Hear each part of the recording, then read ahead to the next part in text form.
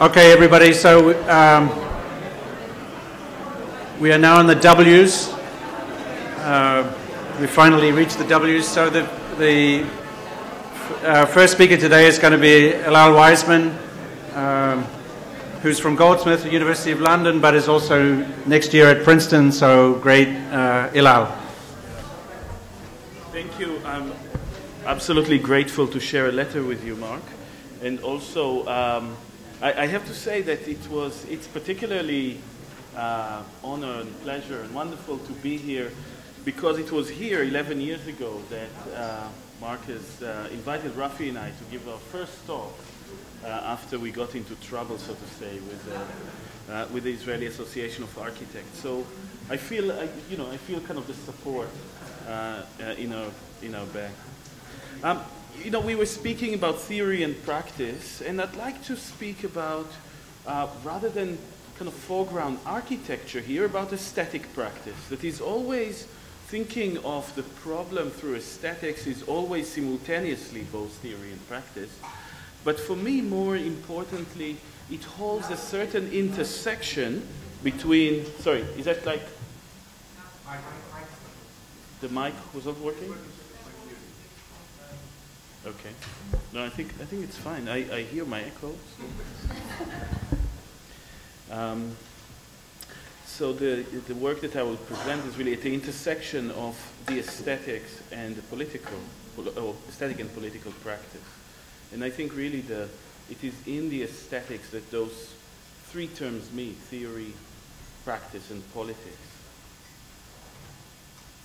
In relation to the urgencies of architectural theory, I will be speaking here briefly from a growing archive of the Forensic Architecture Project that I think might respond to the aim of this gathering, because it emerged out of a question, at least in the way that I've posed it to myself, of how architectural intelligence could intervene in the world and perform in different forums. Forensics, which is both research, the science of research, it has a field dimension to it, but also, of course, its presentation. These are two separate but entangled forms of practice. And it's also a kind of, for me, brought me into very close material interrogation, almost at the most intimate level of intimacy with matter, with the texture of architecture, but of architecture that had to be defined as a media form. So I'll show today one of 25 cases. Most of them are presented in Berlin now in a big exhibition called Forensics at the House of World Cultures. It's a result of a very large and generous grant from the EU, and with that money I have transformed more or less the Center for Research Architecture that I run at Goldsmiths into a forensic agency. But rather than being a forensic agency that employs scientists, we did it with artists and architects, and the challenge was to see what we could bring into investigations. Initially, we had not much work, and gradually practicing through architecture the art of forensics led to increasing flow of commissions. And the one I'm going to speak about today is our commission for the UN that was presented here in New York at the General Assembly several months ago on the analysis, which is effectively one of the biggest quote-unquote murder investigations going on now, and this is the drone warfare investigation of the UN in 5 countries, in Pakistan, Afghanistan, Somalia, Yemen, and Gaza. But we didn't only form the forensic agency as a service provision, we also instituted started another form of critical, historical, theoretical research into the very foundations of forensics. So in a sense, both constructing and questioning the very terms that we were using. So a lot of our work is actually historical, theoretical. Some of it is propositional or to be articulated as service to various prosecution teams around the world, mainly in a context of war crimes. And those two things were sometimes in contradiction with each other, as I will show you later. So I'll return to the UN investigation of drone, but I want to start with a kind of a vignette from a growing research that they do on a particular trial. The new millennium started with a bizarre and rather perverse legal case. The David Irving trial, unfolding at the English High Court of Justice in January 2000. As you know, David Irving is one of the very notorious Holocaust deniers. So the trial involved one of the most intense presentations and aggressive cross-interrogations of architectural evidence in any trial that I have seen.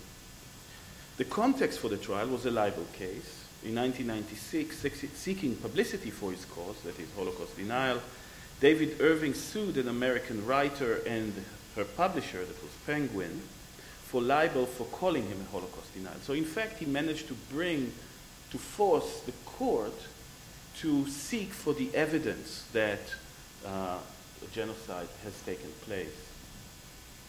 I'm particularly interested in 2 days within this trial.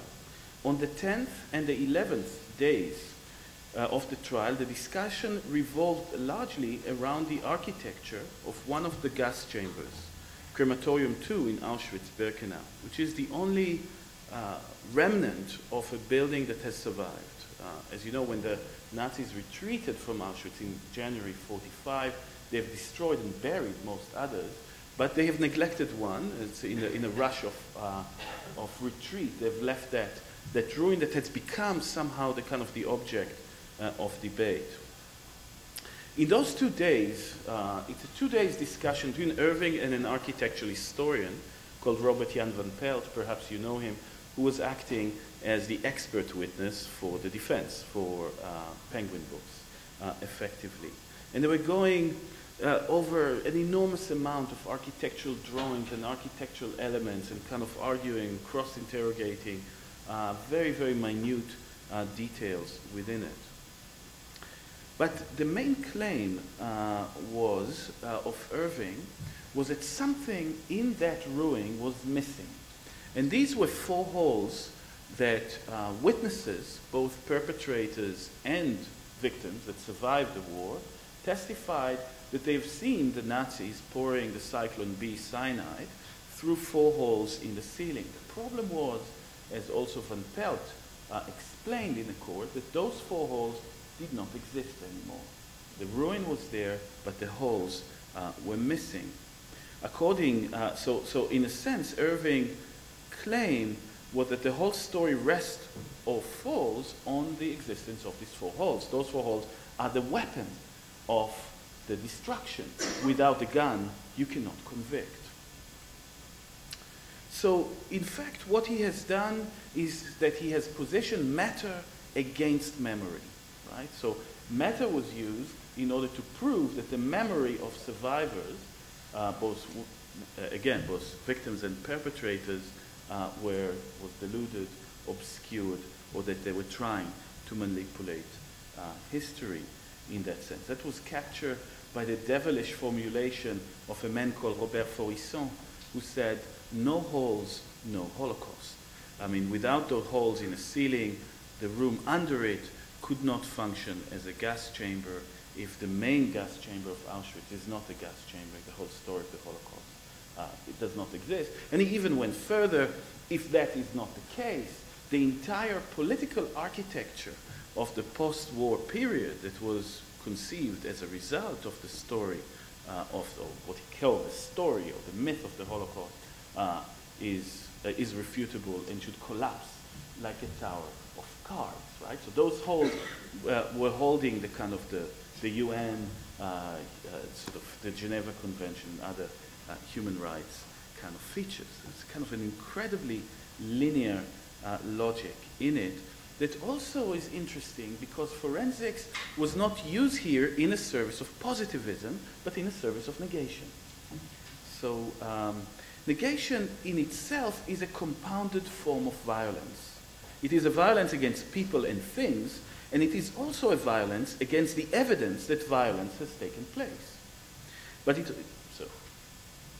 So this is one of the negationists kind of entering into one of the kind of cracks in that ceiling, trying to demonstrate that it's simply too large to have been the holes that they were looking for. However, a piece of evidence did surface in court that was very interesting. It was an aerial photograph taken by Allied reconnaissance mission aiming to document the nearby Monovice petrochemical factory on August 25th, 1944. So it was before the camp was evacuated. There was in fact, that negative was always in the CIA possession, but was never looked at. People did not interpret that part. The bit of the roof in it was in the parallax part of the lens in the aerial image there. However, Harun Farocki, in his film Images of the World, an Inscription of War in 1998, kind of traces the story of how that film was discovered in 1979. This is the same roof that you've seen before, and on the roof there are indeed 4 blurs that the CIA annotate as vents leading to the holes. But Irving claimed that the marks could not refer to the holes on the roof because they were simply too large. They had no form, they were formless, they were blurry, and suggested that these negatives were tampered with brushstrokes. The negative was sent, in fact, to a specialist called Nevin Bryant, who was a supervisor of the image processing application at NASA's Jet Propulsion Laboratory in Pasadena.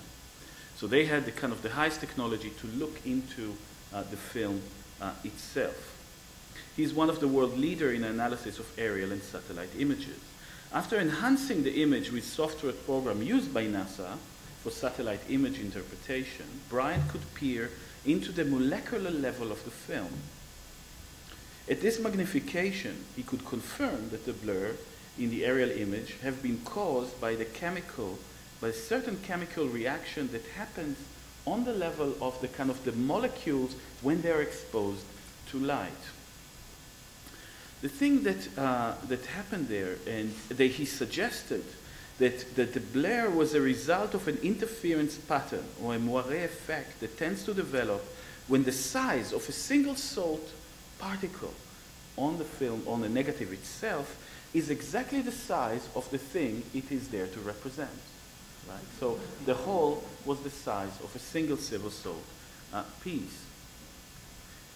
So this is a moment that in forensic terms is in an epistemologically enriched moment. It's called the threshold of detectability. It is exactly when things are between being in and out of focus. In fact, what happened to the silver salt grain, not being able to take the kind of the chemical composition, kind of spread and created that moire on the entire roof. But at the threshold of detectability, something very important happens. Both the materiality of the roof and the materiality of the film come simultaneously into view. You cannot analyze one without the other. In fact, it is almost as if one bit of material reality is reflected in another bit of material reality. And each one of them has an architecture in itself and need to be investigated. Of course, when you're above the threshold of detectability, the kind of chemical process of the film matters less. When you cannot see anything, it's only the chemical composition that you can somehow look at. But at the threshold, both come into view. And in fact, this is kind of bringing to mind the kind of the materiality of representation itself. It was not, the film and the roof were both bits of matter. They were both presence and representation. Right? So this is something that is very important in the story that I will tell you. But if architectural analysis resembles in archaeology, this was not an archaeology of material excavation, but rather an archaeology of the media in which it is captured. But space in itself, the roof in itself, is also a media. It's a media form. Not in a sense that images or photographs of it circulate in a history book or in journal or newspapers, but because the roof itself does 3 things.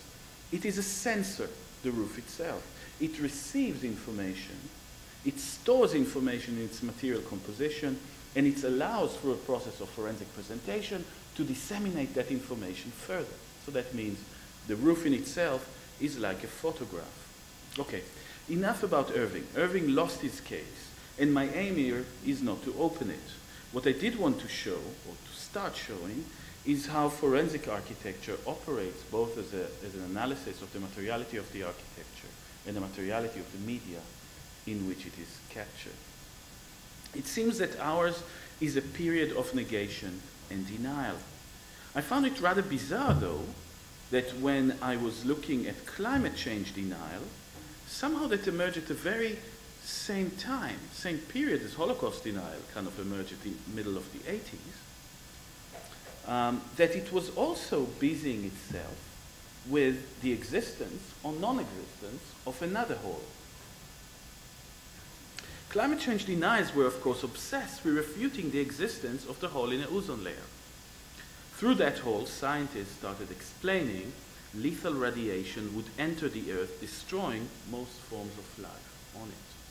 So it seems now that the size of the chamber has become the size of the entire planet, and the size of the hole is the size of the continent of the Antarctic. But if climate change is genocide in the making, this is certainly an autogenocide. Here, it is the people in the chamber that have opened a hole in the protective ceiling above them. So what is it that attracts deniers to holes? Irving's words to the judge presiding over his case might initially support a metaphorical reading of why they are interested in holes. He said to the judge, "I'm going to keep on driving holes in this case until your lordship appreciates the significance of the holes or their absence." In both the Irving and the ozone hole case, the claims of deniers is, however, more complex, since in their mind, the evidence for the lethal hole was absent, and given that the hole is non-matter, what we are faced here is an absence of an absence, i.e. the absence of a hole. And of course, the model,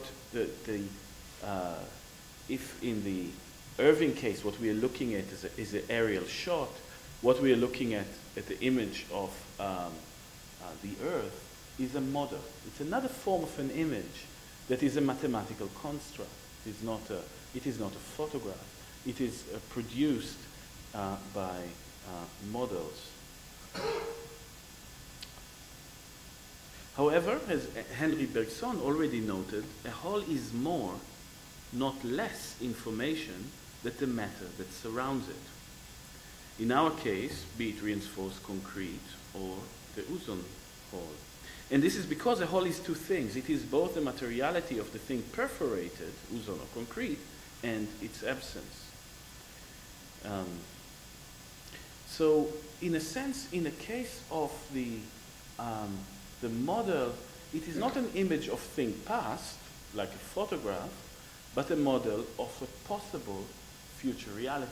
Right? There's a kind of an inversion of time. The model calculates is a possible reality. We're speaking about forensics of a damage that has not yet occurred. It's a kind of forensic future, if you like. When speaking about forensics of the future, a destruction yet to come, another strange connection emerged. And you'll forgive me for making like huge jumps. This is part of notes from a very long text. That between environmental issues, the future destruction that might be brought about by climate change, and another field that is currently obsessed with future prediction, and that is the kind of the war on terror calculus that is being applied now in the context of drone warfare, for example. But how a trace of a crime that has not yet happened looks like? I mean, in fact, you know that the Americans, according to the US regulation on the security apparatus here, by drones, America or kind of drone operators are allowed to kill, to target a person, never for what he has done, she has done, rarely she, but what they will have done it can never be a punishment. It is always a kind of a response to an imminent threat. It's a response to a crime that has not yet happened. And I think somehow that kind of forensics of the future, which is really where most forensic practices are going towards, is something perhaps to comment on the kind of the urgencies of architectural theory. What does it mean to do a forensic of future events?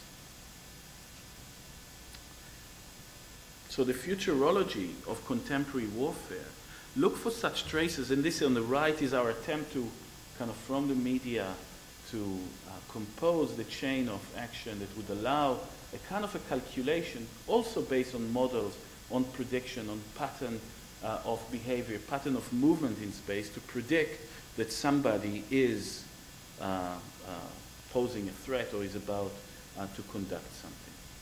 Okay, I have to skip on.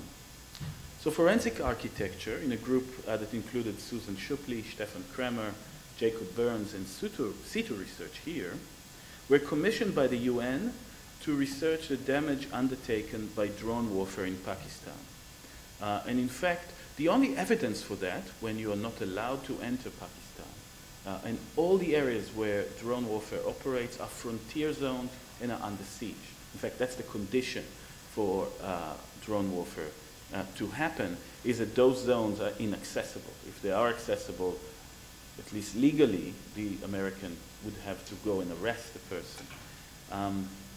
So it is entering, it's a kind of a forensics that we were asked to do, which somehow mirrored the remoteness of the operator themselves, working only on kind of fragments of media that are coming. So in a sense, just to say that the drone is not, as they say, it's a weapon of the future, but it is a kind of weapon aiming at the future, aiming to intervene in the future. Drones operate through two complementary kind of acts. On the one hand, an increasing field of visibility to the attacking force, and a reduction of visibility to those monitoring it. So the siege over Pakistan is, in fact, so we tend to think of drone warfare as simply a direct line between the machine and the target, but in fact it relies on great territorial arrangement, and the siege does not allow cameras to come in and out, and does not allow any internet connection, for example, or other means of evidence to come out of Pakistan. So it's creating a visual black box while heightening the field of visibility in it. So you would share my surprise that when we started doing this work for the UN, what we found as evidence mainly is that holes in ceilings. Most drone attacks target now buildings, but they do not destroy buildings. They try not to destroy buildings. That would supposedly increase the level of casualties. The way a Hellfire missile operates is with a delay fuse, because if it would hit the roof and blast, the entire building would collapse. Those fragments of a second delay allow it to penetrate through the roof and spread a little load within the room itself. So wherever you are looking at drone warfare, you always see holes in the ceiling. The hole in the ceiling is the evidence that that room under it has become an execution room, or that people has died in it. Some of those holes are incredibly small, and this is in Gaza, and something that we did have, some of our researchers had access to. Sometimes they can penetrate through 2 layers. Now, the UN does its forensics, and this was the limitation and why they asked us through satellite images. This is also something that here in this school we've learned from Laura Kurgan's research, really path-breaking research on satellite images. But there is a problem in the publicly available satellite images, and that is that the size of a pixel is legally reduced to 50 centimeters by 50 centimeters. 50 centimeters by 50 centimeters is the size of the human body. Of course, for privacy reasons, the image the satellite image stamps out the human. So people cannot sue upwards the satellite company. But the size of the hole is about 30 centimeters, i.e., we are exactly at the same point.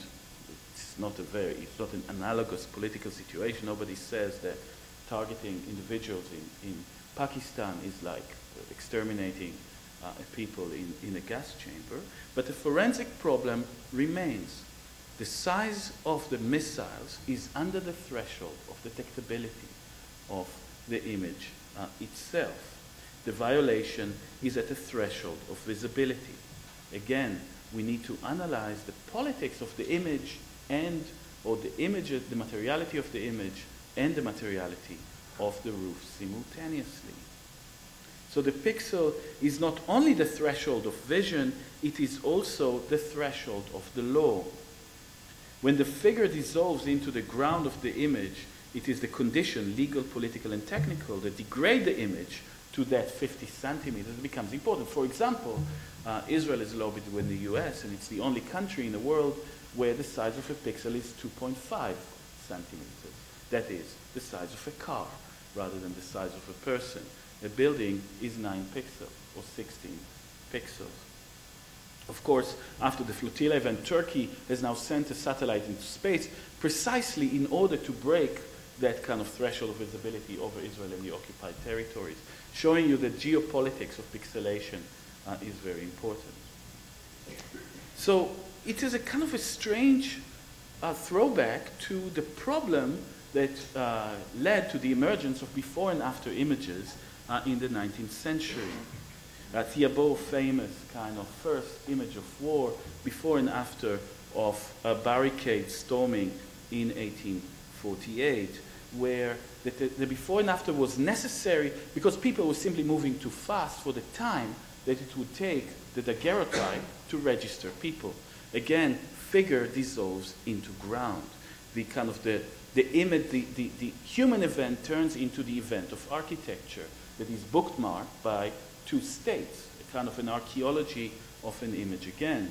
That is exactly the state where we are now when we interpret politics in a kind of through this montage of satellite images that also stamp out people, but show that the kind of the interpretation is in the difference in the built fabric. Again, I recommend highly Laura Kurgan's book on that.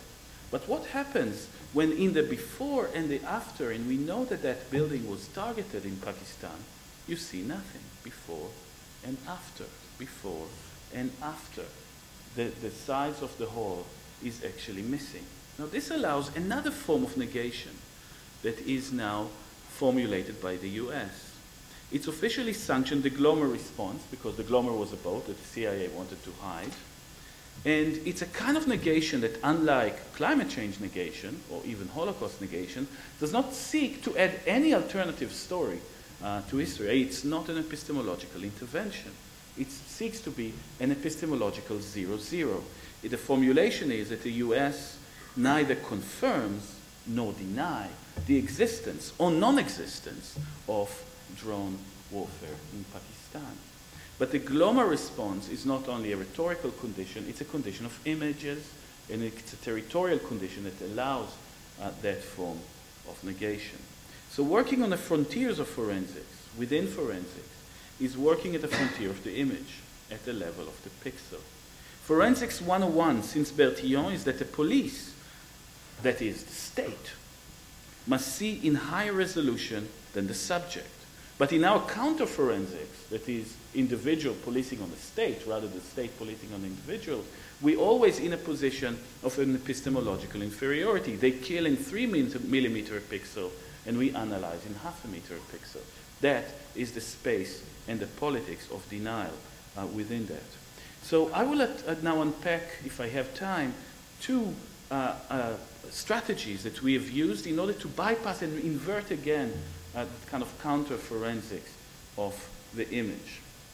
In the summer of 2012, a short bit of footage, 22 seconds, was smuggled past 6 hands, and arrived from Waziristan wedged its way through the siege into Islamabad and landed in the office of NBC there. It was a rare piece of footage that was broadcasted.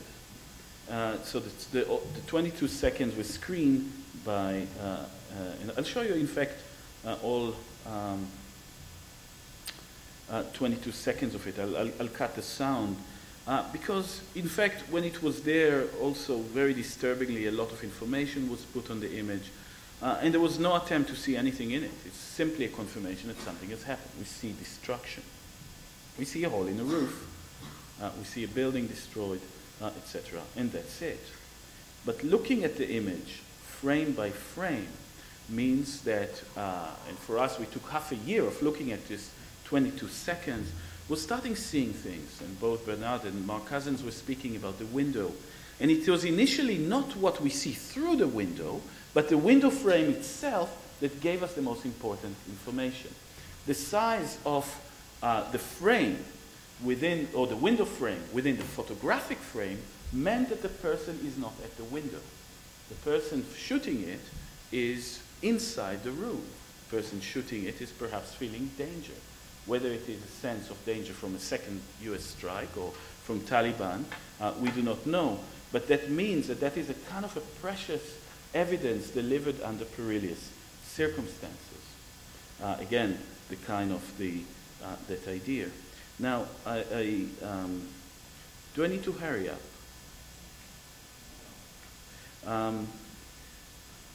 Okay. I'll skip though a little bit. So we were analyzing image by image, and we wanted to find the only confirmed target site in Waziristan that we know, that we can tell. Our task was first to know where that building is in the entire north-south Waziristan. What we could see first is that the shadow is cast forward, north by northwest, i.e. we are looking northwards. We can see that there's a building, the building from which the photograph is taken is higher than the building destroyed. So we know we have a higher building behind the lower building.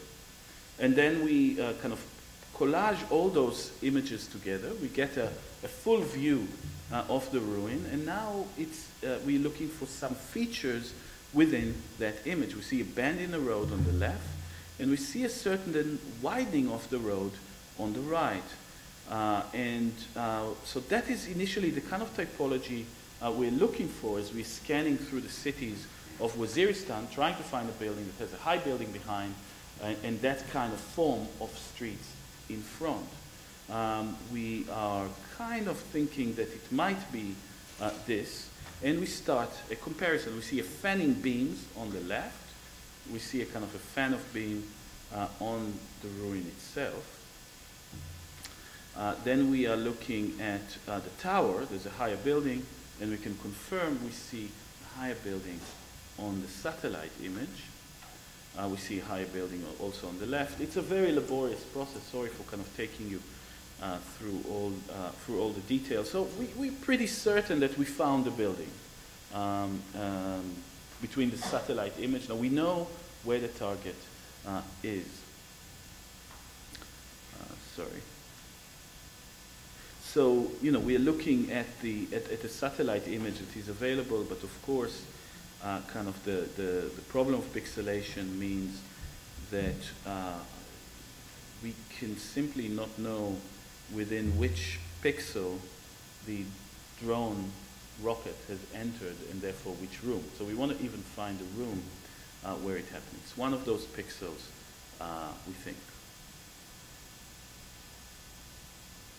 So, where are we? Okay, skip a little bit too. So we're looking at the shadow. Again, very laborious process. You kind of compare the length of the shadow to the length of the building, and we can build a 3D model of the building that we suspect is the building that was destroyed.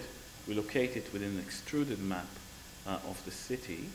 And now it is important to know what time the video was taken. So that is obviously very easy for in kind of existing architectural software. We take that ruin we have some shots of the shadow, and if that indeed is the building, we're running the shadow on the ruin until we find we match the images, the frames, and the shadow.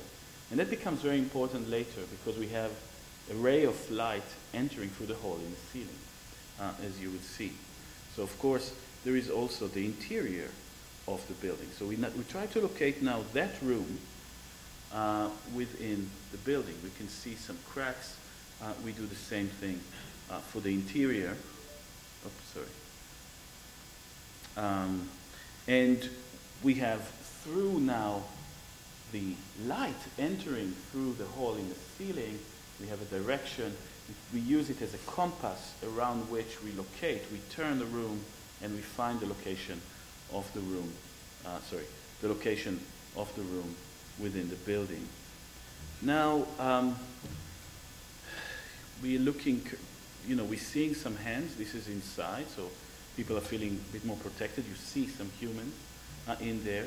And we see that fragments, and we need to, in order to make it an evidence, we need to show that that fragment is at least formally similar to fragments that we find in the office of Shazar Akbar in Pakistan, in Islamabad. But actually more interesting is behind it we see holes, a kind of chips, kind of fragments on the roof, or on the wall itself. So we start mapping very, very carefully all those fragment holes that we find, and we scan the image and we find all of them, speaking about kind of patterns in the room. So this is where the missile is entered. These are the kind of shrapnel on the wall. But what we notice slowly is that there are two areas in which there are less fragments. In those areas where there are less fragments, we think might be where bodies stood. The bodies absorbed the thing, and therefore, in a sense, what we have is that the wall has become some kind of media, some kind of photograph, and on which the bodies were imprinted. So here, the kind of pathology and architecture enters through the kind of the aesthetics of the wall itself, through a kind of an analysis both of the materiality of the wall as a media form and the media in which it is represented. The second example that I want to show, if I have another 5 minutes or two, I'll do two, was to do with a witness that has escaped from Waziristan, and she managed to escape because she had a German passport. So a European passport allowed her to come, and she went to Europe, and her husband was facing trial, and she was wanting to kind of deliver testimony. But the problem was that she has forgotten, she was in a house that was attacked by drones, but she'd forgotten the attack itself.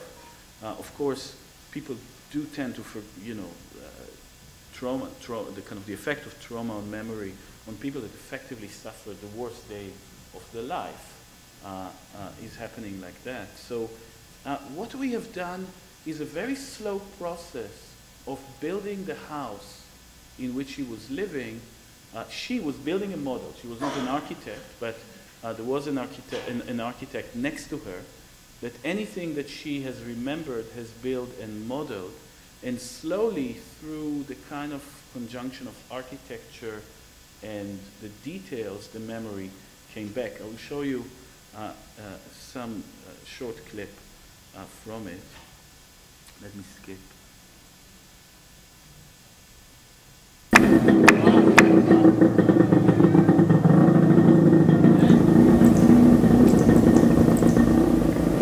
Aber so den Grundriss hatte ich immer im Kopf gehabt. Ich habe ja auch länger da gelebt, Tag und Nacht.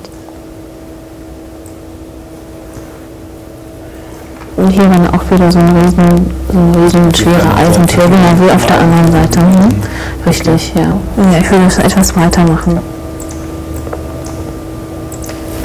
Okay. Ja, so ist okay. Stopp. Ich erinnere mich gerade, die Tür war weiter hier und das Fenster war auf der Seite. Okay. Jetzt einfach, genau. Kann ich das einmal von oben sehen? Genau. Dann kann ich das besser. Ja. Und hilft diese Visualisierung, um sich mehr daran zu erinnern, was passiert ist vor jetzt knapp 2,5 Jahren? Also es hat mir schon sehr viel geholfen, muss ich sagen. Ohne den Grundriss wäre ich nicht darauf gekommen. Ja. So, also das sind verschiedene Sachen. Okay.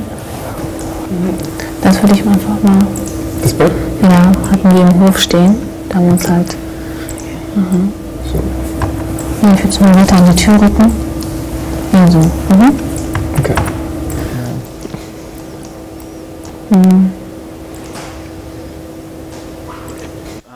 What was, I mean, the film goes on, and you can see her starting to remember as a process of conceiving kind of the syntax and the objects, an object in every room kind of bring the memory. But there was one thing that was particularly interesting for us, and that was the witness who chooses to remain anonymous, therefore I do not refer to her name, was her obsession with the fan. In the beginning we thought it was the fact she was very hot there or something like that. But she was continuously moving the fan around and was always uneasy about it.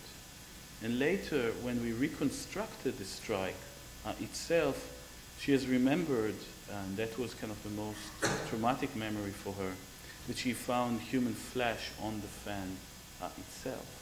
So the fan was also a certain kind of media form in which, kind of it stores memory in a perhaps related, or if not similar way to the kind of art of memory Fantasie idea that herself, in her theory, starts with a kind of a collapsed building. No? The intersection of memory and architecture happens at the point of architectural destruction.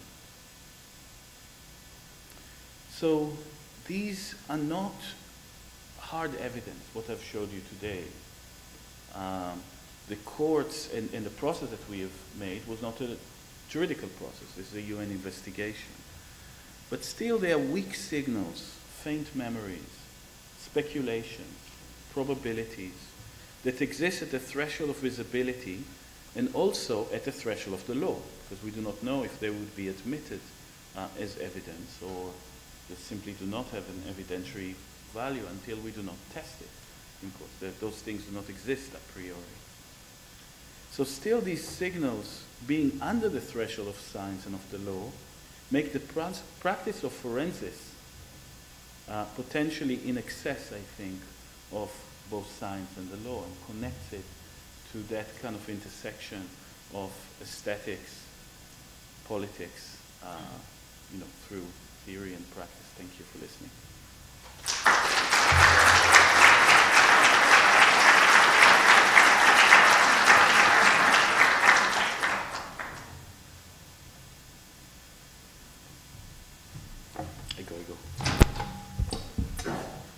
I was saying earlier that I'm fond of everybody that's speaking today, but there is an exception. So these would be some notes, like the beginning of an argument, a kind of proto-argument that could have, or maybe even does have, the title Flash Theory. So the question I ask of myself, along with my friends, is, what are the urgencies of architectural theory using 2000 as a reference point? That's to say, what are the urgencies for architectural theory in the 21st century, which is also, of course, the question, what have they been for the last 14 years? So somehow looking back and forward at the same time. I would say a more or less standard narrative is that there was a wave of theory.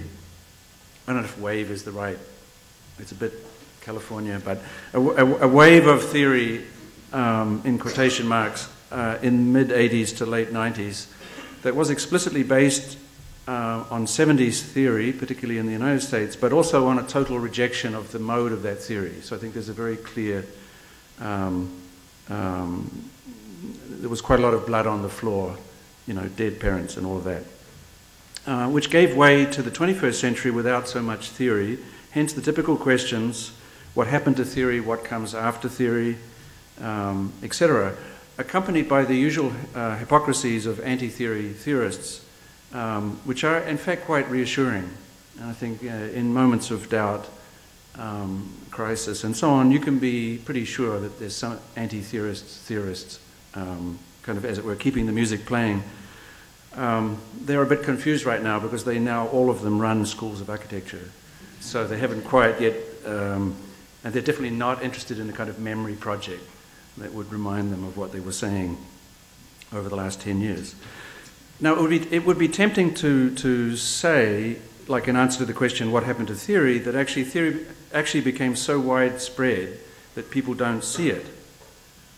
Or another way of saying that is that theorists are everywhere you look, so you don't notice them. Or another way of saying the same thing, that theory became industrialized. Or that theory triggered such significant transformations of architectural discourse that it became environmental. So theory is now sort of embedded within architectural discourse rather than a version of it. Or that new, more stealthy modes of theory were developed to, as it were, continue the theoretical project. I think all of these are the case. I mean, I would make an argument for that. But I don't think the question is worth answering in that form because it's based on such a symptomatic misunderstanding about architectural theory. So let's, try to be less stupid. The conventional sense of architectural theory is a kind of combination of a metaphysical explanation, why architecture, what architecture, and a physical instrumentalization. So there's a kind of appeal to a sort of higher order theory by way of explanation and an activation and mobilization of that appeal in the instrumental sphere, which leads to the conventional sense of architectural theory being a set of statements about what could, should, or should not happen in architecture based on a defense of the very idea of architecture. That is to say, architectural theory is a kind of blurring of inscription, description, and prescription.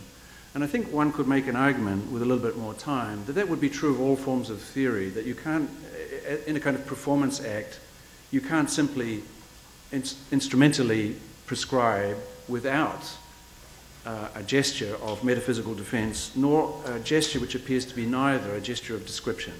So it's possible that inscription, description, and prescription are a kind of, as it were, requirements of any kind of theory act.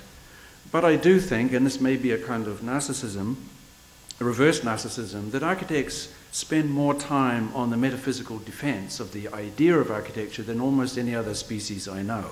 There is no act I know of in architectural discourse, in all of its dimensions, theoretical, practical, and otherwise, that doesn't involve a somewhat plaintive defense of the idea of the architect.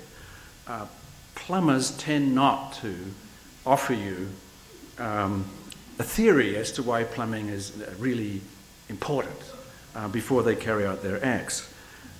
No architect, even at the top of the tree, is able to say anything about architecture without sort of pleading that the person they're talking to would agree with them that architecture is a good idea. This is particularly the case in the United States, where architecture is clearly not a good idea. Hence the somewhat remarkably courageous decision of our students not to become plumbers, that is to say, be paid, have weekends, have a life, and to become architects. I should note, by the way, that this school of architecture, when it was originally formed, was connected to the School of Mines and Sanitary Engineering. And if we had maintained that intimate relationship with sanitary engineering, one would actually be able to make these metaphysical arguments and be paid at the same time. But one in a series of mistakes made by the school, of which I'm only the most recent, the disconnection from sanitary engineering and from the possibility of, as it were, practice without theory seems to me a mistake.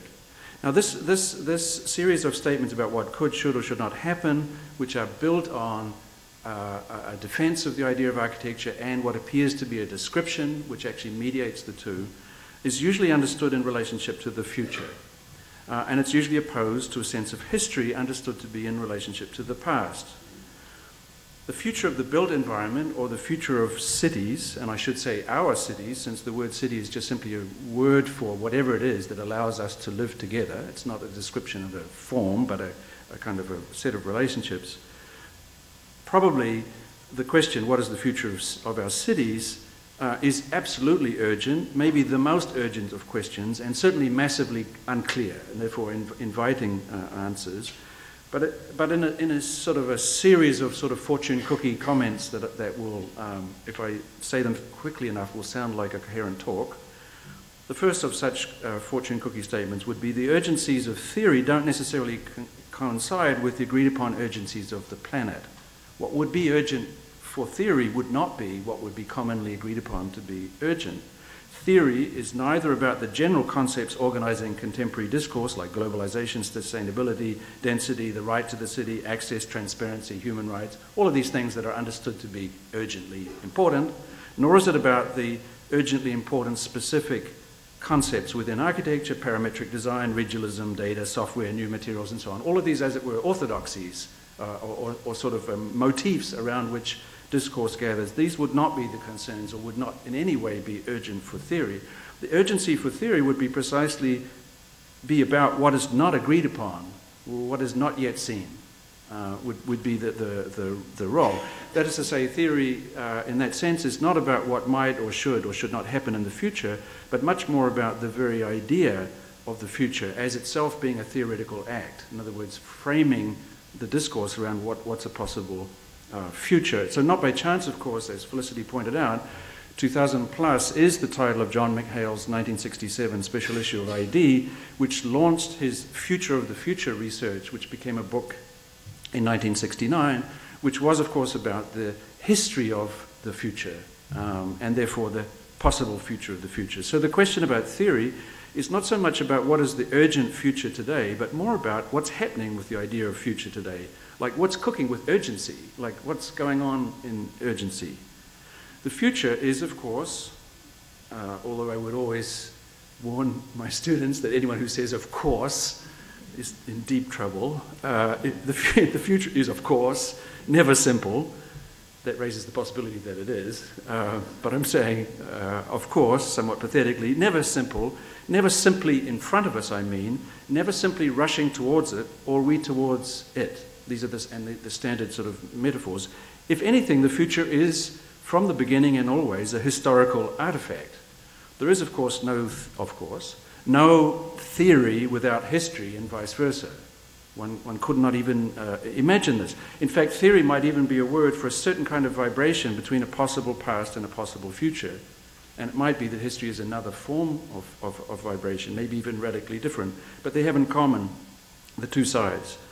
With the present being by definition the least knowable thing of all. In fact, theory in that sense might be a way to deal with the profound strangeness or otherness of the present. In the case of architecture, the absolute weirdness it is to be, as it were, in front of or inside a building.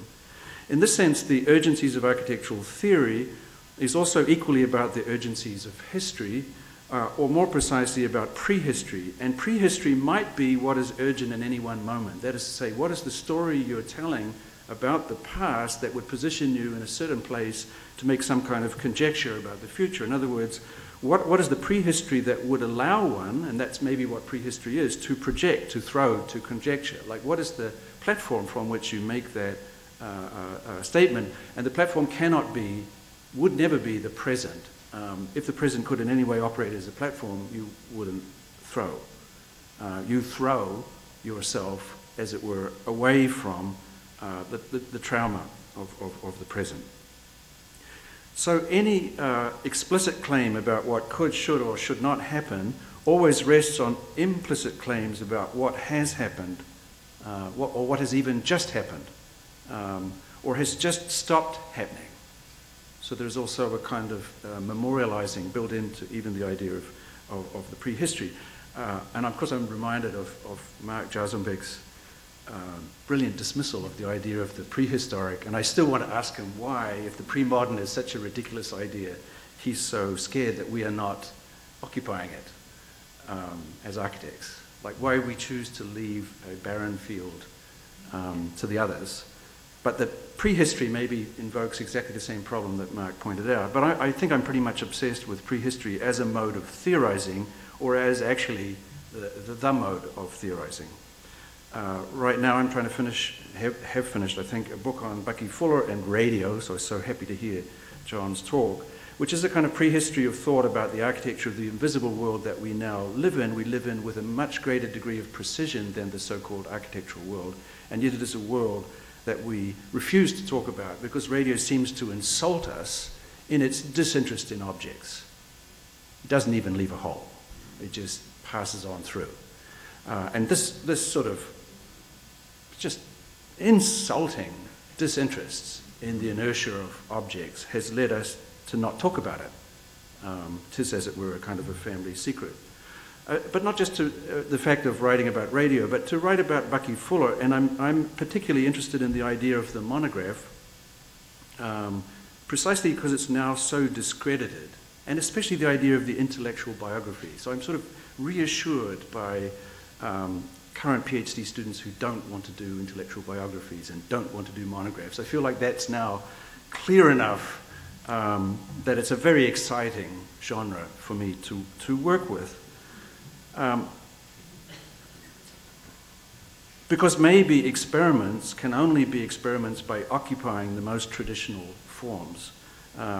Perhaps we could even start to think of theory writing as a form of occupation, like in that double sense, something that you do, but also a place that you occupy.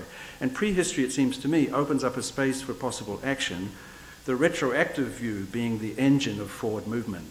So if you feel yourself, if you feel the itch to move forward, like look backwards.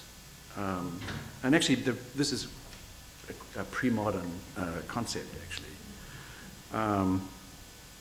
But still, all of this is to stay within a pretty conventional understanding of theory, like the way a prehistory could release new potentials, reconfiguring or producing the very sense of urgency, because that's what the prehistory would do, construct a sense of urgency, is but one obvious example of a much wider and I think less obvious theoretical operation. So far I would forget everything I've told you so far as yet another form of stupidity. And inasmuch as the university is a stupidity reduction machine, saving time in that sense, let's try again. A little bit more into the fortune cookie. Theory is implied in all architectural discourse inasmuch as it's architectural discourse. There's no architecture without theory. But theory here is not a description, analysis, explanation, or prescription for architecture. For example, Alberti's 10 books on architecture might be theory, but it's not all theory, nor is his book any more theoretical than any other document in the field. There's equally theory in a label, a regulation, a syllabus, a competition, a joke, a protocol, an advertisement, a contract, an instruction, a tomb, an address, an account, a chart, an image, a ticket, or in modes of censorship or prohibition. And actually, wouldn't those last two, wouldn't censorship and prohibition be the best possible site for examining the operations of theory? Like, wouldn't that be where we would look? Or shouldn't that be the place that one would start? So to describe any one period of architecture as more or less theoretical than another, for example, to think of the 80s and 90s as being more theoretical, is stupid. Theory is not an option. It's not something you can have more or less of, since architecture is by definition a theoretical act. It is even philosophy's favorite, even default model of what a theoretical act is. Whenever philosophy wants to say what a theoretical act is, it says, it refers to architecture. More than that, the very word architecture, definitely in quotes, is a theoretical act, if not the theoretical act. Which is why, of course, every statement, including the laundry tickets and everything else, has this pathetic defense of the idea of architecture, since that's actually the main act. My main thought here is that architectural theory is a certain effect. It is an opening that releases new potentials. It's a crack that operates as a lens through which to see things differently and thereby acts as an incubator for different kinds of thought. In classical thinking, and I just would love to show an image of the Parthenon, since the Parthenon is clearly the star of this symposium. So just rising, you know, its freshly facelifted head up again and again and again. The Parthenon increasingly a kind of product of Los Angeles in its kind of perfect, even the chemist giving it the right suntan. Amazing. So the world's weirdest object, perhaps, as the central paradigm for a discipline. That's good news, seems to me. Like, imagine that it was not like that the Parthenon was sitting up there on the top of the hill, and anybody who went up to see it would have an almost orgasmic feeling of being one with the cosmic vibrations of the universe, to feel literally the harmonies, the mathematical harmonies of the universe passing through your body because you were looking at the perfectly proportioned columns. Which, of course, is the theory of classical architecture, that should happen. And since it doesn't happen, or at least nobody has reported it happening, and the Parthenon is a building about which people report their experiences, people are not seen collapsing in orgasmic bliss. Quite the opposite. They develop theories, and in fact the theory of classical architecture inserts itself in the place of the very effect that it describes. And the theory is, of course, that the Parthenon is not an object in this world, but an object halfway between this world, which is a second order or even third order Xerox, and the original world, the world beyond space and time, of the proportions. So literally to encounter the Parthenon is to begin to leave the world behind. It is more beautiful than anything else that you can see. It would be a model for you of beauty.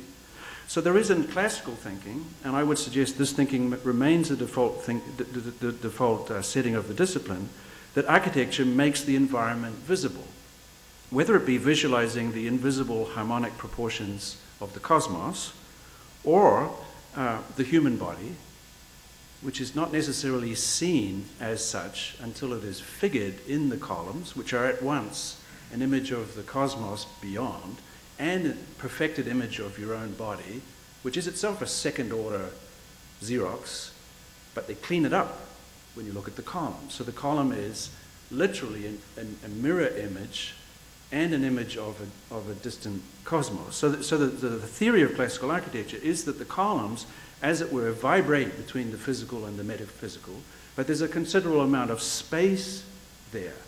And this is the same if it's Le Corbusier arguing about architecture visualizing the new orders of industrialization, or more recent theorists discussing the sort of secret patterns which we've been talking about earlier of post-industrialization, or it be the invisible repetitions and patterns of everyday life. In other words, the classical function of architecture is to make visible the invisible.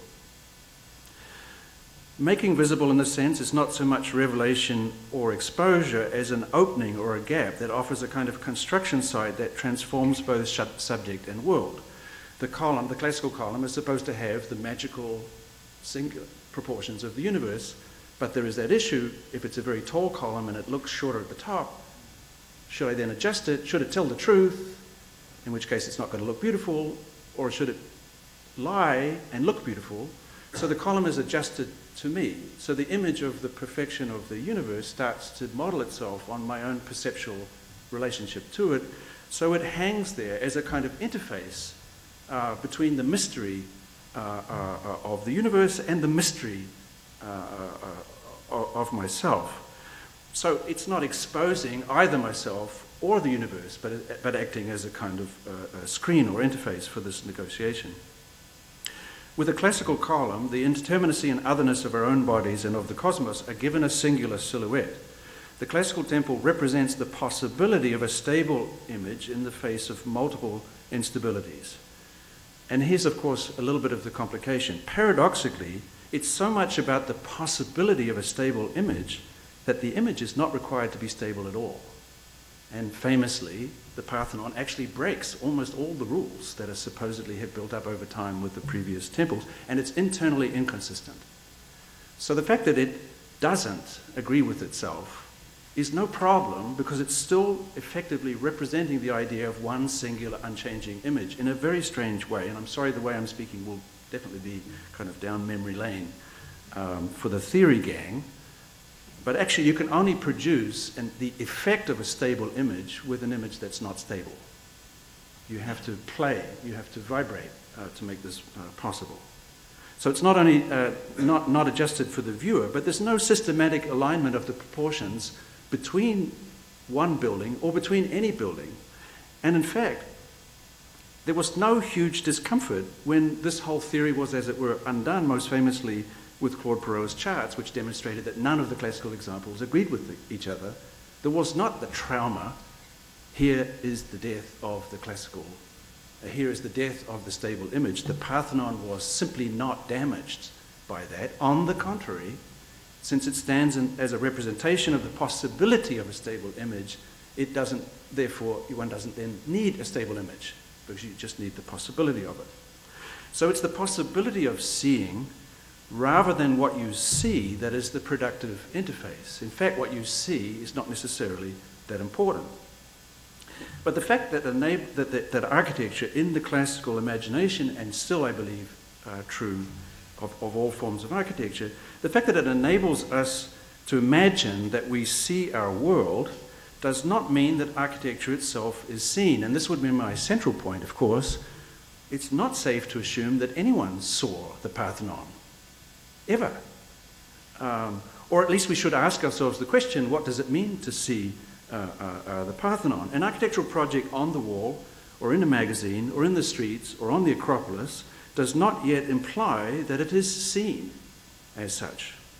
In fact, sorry to the Canadians, there's no such thing as architecture experienced directly as itself.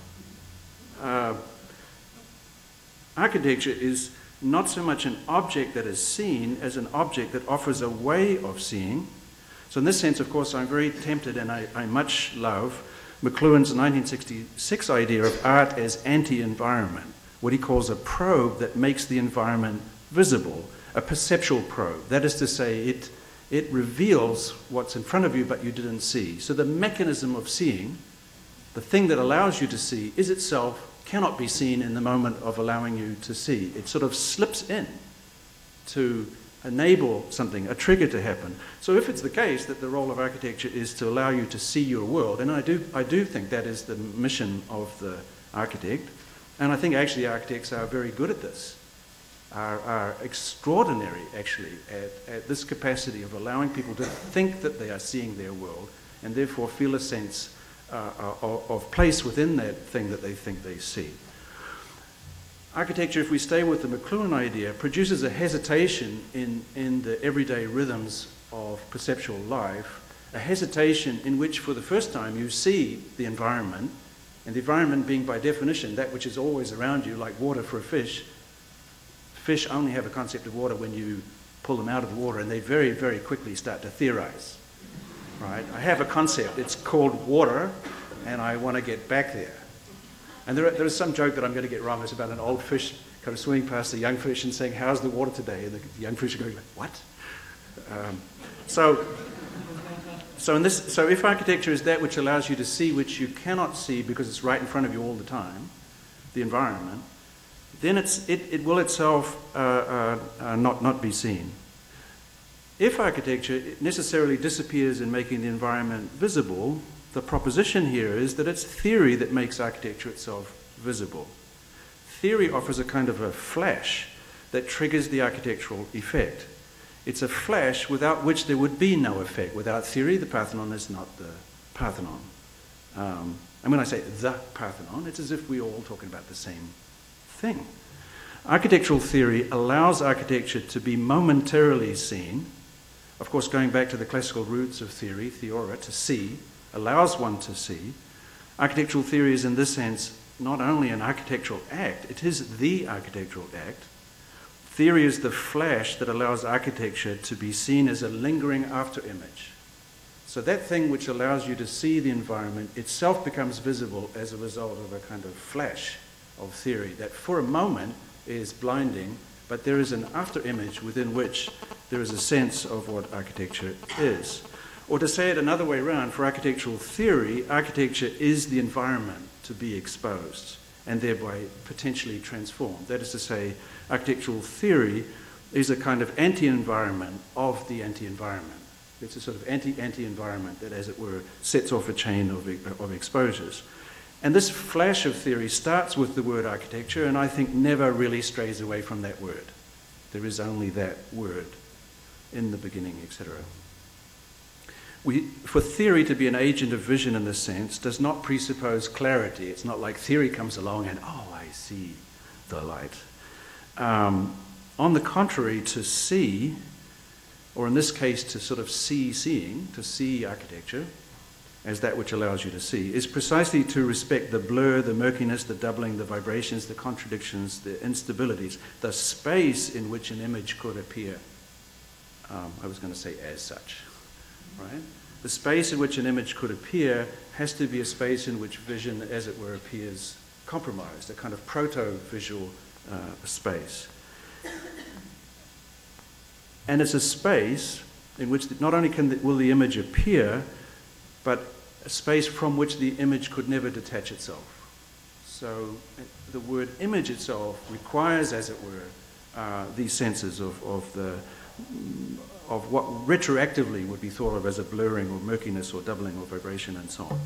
So by the same logic, theory itself, if you're buying any of this, is not visible as such. That which enables sight is a blind spot by definition. In the moment of the flash, the eyes tend to close for an instant. So precisely the flash is, and even the word flash is about what you don't see. And then the eyes open and something appears, but appears out of a loss of vision, a blinding, literally a blinding. So the historical question, what happened to theory, becomes the theoretical question of how does theory happen anyway?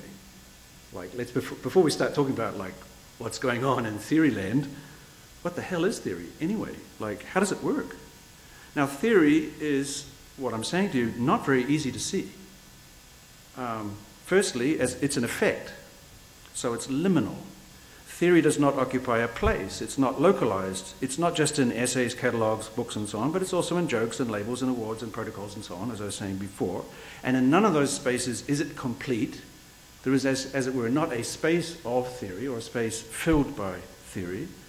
For example, the location of architectural theory within an architecture school is never clear. It certainly doesn't live in the so-called theory classes. It's dispersed, at the very least, across studio, lectures, seminars, exhibitions, websites, syllabus, school labels, essays, texts, tracks, emails, tweets, posters, lunch. You know, definitely. Theory is, if we can say this by definition, deterritorialized in this sense, which doesn't mean it can't be taught.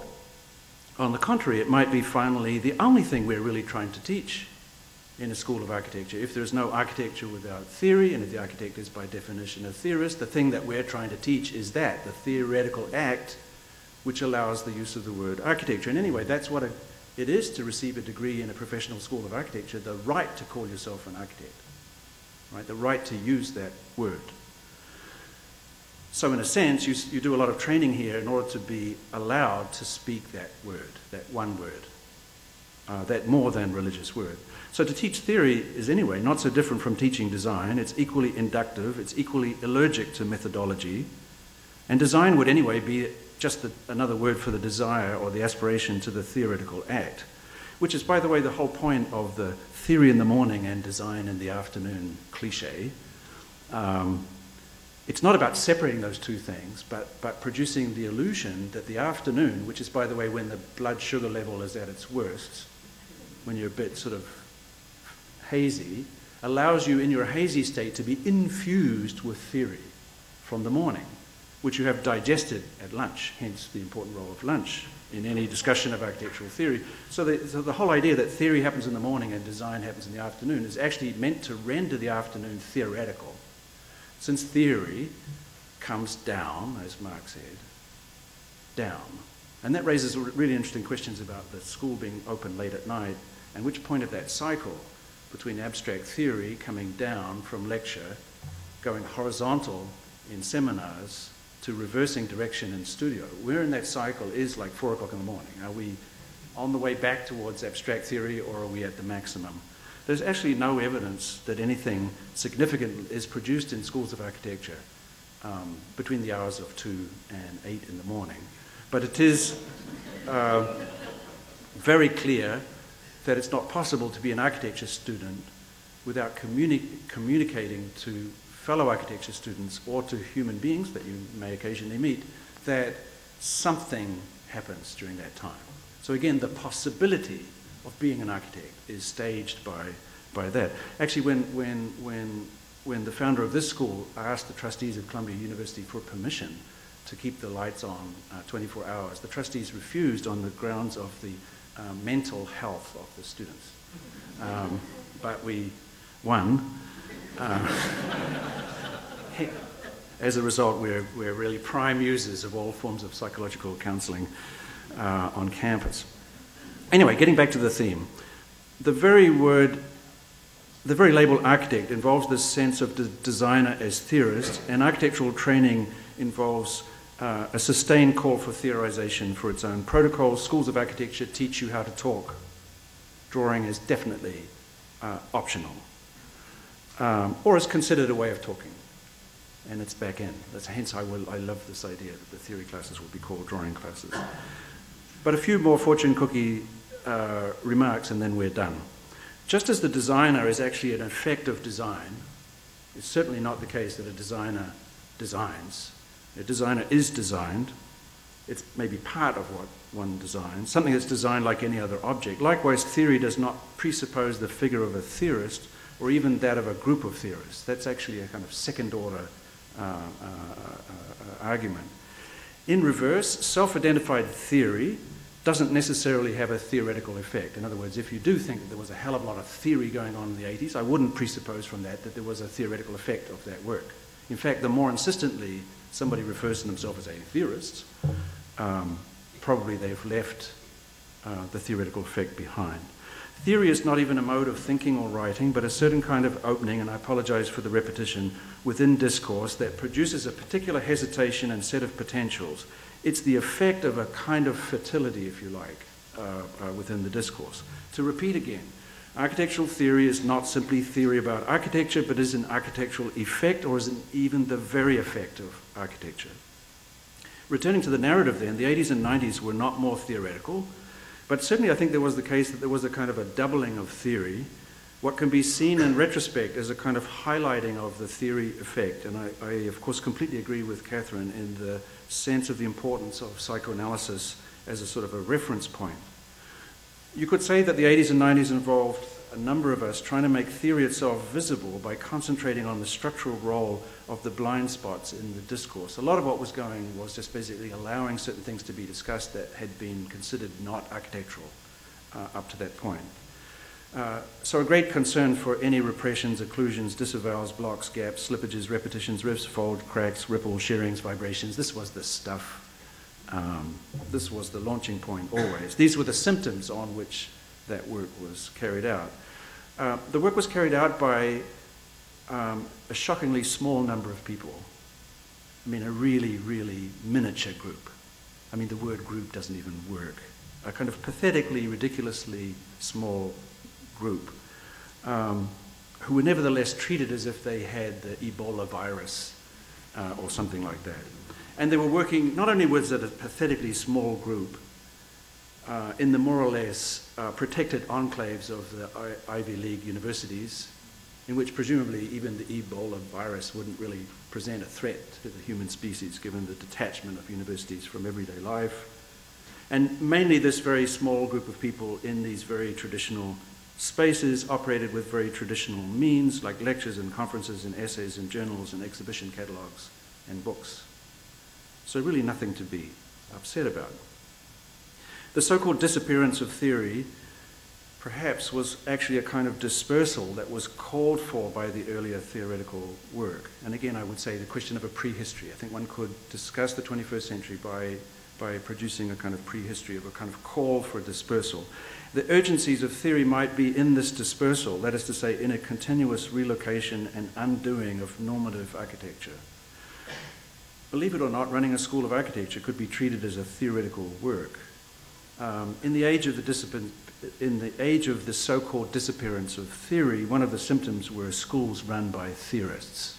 So it's a very odd form of disappearance, it seems to me. That is to say, theorists engineering openings in the conventional protocols of education to produce new kinds of incubation, etc., etc. That would seem to be theory on steroids as distinct from theory's disappearance. There are today, I think, dramatically new horizontal modalities, and I think Beatriz's paper was alluding to this, a kind of new way of interaction between people that has transformed research, design, construction, analysis, and publication, and they definitely represent a sort of changed territory or set of territories for the theory effect to be considered. Architectural discourse, I would suggest to you, and by architectural discourse I mean it all, is extraordinarily hierarchical. I defy you to find a less hierarchical discipline. Places like the Vatican don't get near architecture for its level of precision and stratification. Architectural discourse as a kind of organism is mainly and efficiently devoted to nothing happening at all. It's a pyramid, so it's a kind of an Egyptian work with a very, very small set of voices competing for attention at the top, the sort of stars, and a vast sea of voices below. There are always more than 1 million students of architecture on the planet, graduating every year, 1 million, 1 million, 1 million. Think about it. And 3 or 4 or 5 men, maybe a woman here, woman there, at the top of this pyramid. And then a series of layers, very precise layers of valves that filter and control the flow, minimizing the upward movement. So each one of the million could dream of being one day at the top of the pyramid. But in a kind of Keanu Reeves sense, you have to kind of go through these horrific filters, which are mainly designed to stop you from moving upwards. But I think there has been a very big change. And maybe it's because the Venice Biennale is just around the corner, but the symptom that I am always amazed by and horrified by, and it is a symptom of my own behavior, is how many extraordinarily interesting research projects are carried out by architects and scholars over a long period of time that lead to very, very important and interesting exhibitions with associated publications that are in your hand and then are left in your hotel room because they're a bit too heavy to carry home. So essentially they're kind of peed back into the canals like all of the Prosecco that you have been drinking. And yet, that's an incredibly serious and interesting work that's going on right across the planet. So I think it is a pyramid, but if you look at the kind of fat part of the pyramid, there is very, very serious work going on. And the only thing that I think stops a kind of revolution is the lack of attention to it and the refusal to archive it and to allow it to be, as it were, shared. Even in the form of a kind of PDF archive, I think would be a transformation. This is, I think, the beginnings of a possible transformation of the field, because these more horizontal models could lead to an inversion at the speed of the newspaper. In other words, the field could find itself as irrelevant as quickly as happened to the newspaper, and why would we imagine otherwise? And certainly, just to say the least of this, and here I so much enjoyed Arindam's argument, the institution of the university will clearly radically transform and needs to be relentlessly questioned. It is one of the most likely institutions to go through the newspaper effect of being no longer the source while being respectable and honourable. Theory, I think, has a responsibility in this moment to challenge the institutional protocols that nurture and sustain it, starting, I would say, with the architecture school, with the idea of an architecture school, and then with the university. Knowledge production, if we can use that language, is evolving very rapidly through models of distributed intelligence, open source, and so on. Scholarship itself has been revolutionized more, I think, than professional practice, and yet we don't discuss that. But it has been a complete change. The ecology of theory is evolving. There are new opportunities and responsibilities, but also already new orthodoxies to question. I'll give you a couple of symptoms. A description of what is unique about architectural studios, like what it is that we love about the architectural studio, now sounds exactly like scientists' description of the laboratories in which they generate their work, which in turn doesn't sound any different from the ways that cities advertise their sort of innovation capacity and their general drive towards creativity and so on. Architectural studios in that sense are currently a kind of paradigm of the sort of dominant political economic narratives. And so any idea that the studio is an experimental place from which one could then, as it were, change the world is somewhat ridiculous. On the contrary, the urgency of theory is probably to intervene across the whole landscape, producing hesitations in all the routines, opening up our thoughts in a restlessly surprising subversion of anything regarded as best practices. At the very least, it seems to me, schools, and especially schools of architecture, need to turn themselves inside out, not in order to blend into the market, and I think there is that drive in contemporary university histories, but quite the opposite, to take whatever vestiges there are of critical theory out of the refrigerator, in other words, to get that Ebola virus out. I don't accept the old image of the university as a space of open, experimental thinking versus a world of pragmatic activities harnessed to kind of hegemonic narratives about uneven distribution of resources and so on. Any description of the hegemony of the market and so on is, in my opinion, usually a better description of the inside of a university than the outside.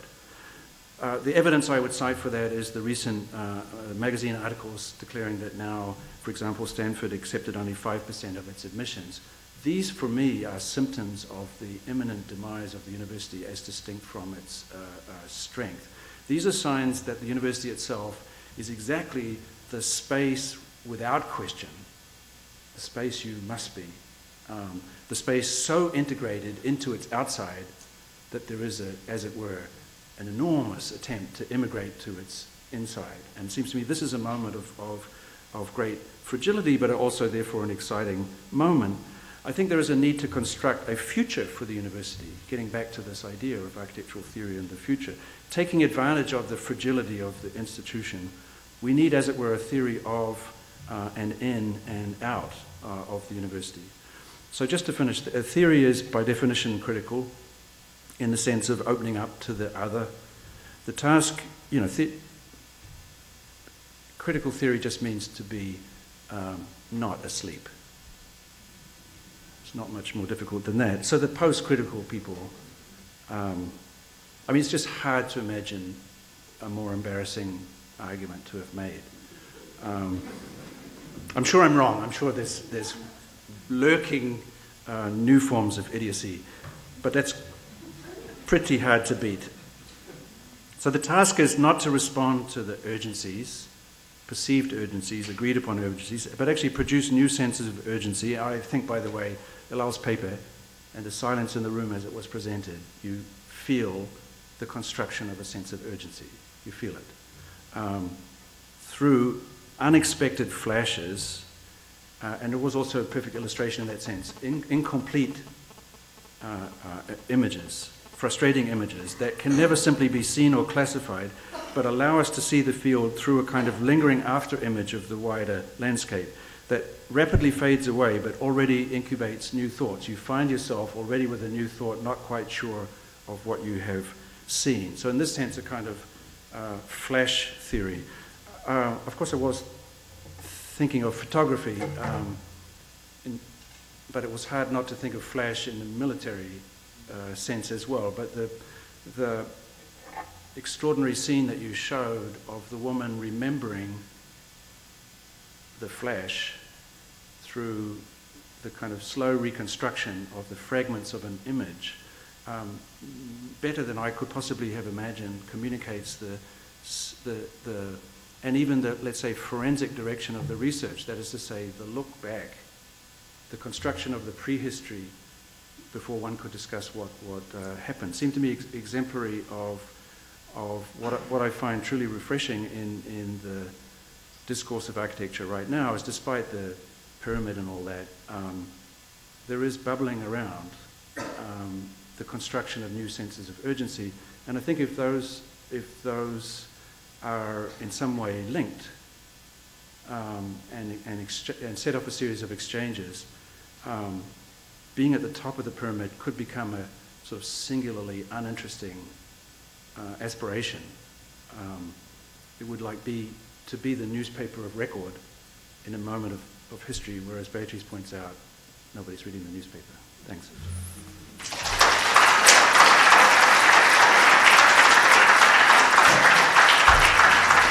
So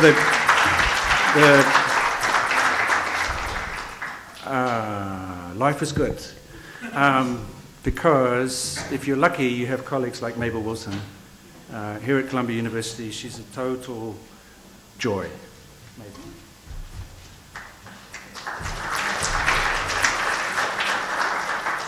Great. Thank you, Mark. I think an amazing act to follow. And I want to say life is a W. I feel like I'm at the end of the advanced studio presentation.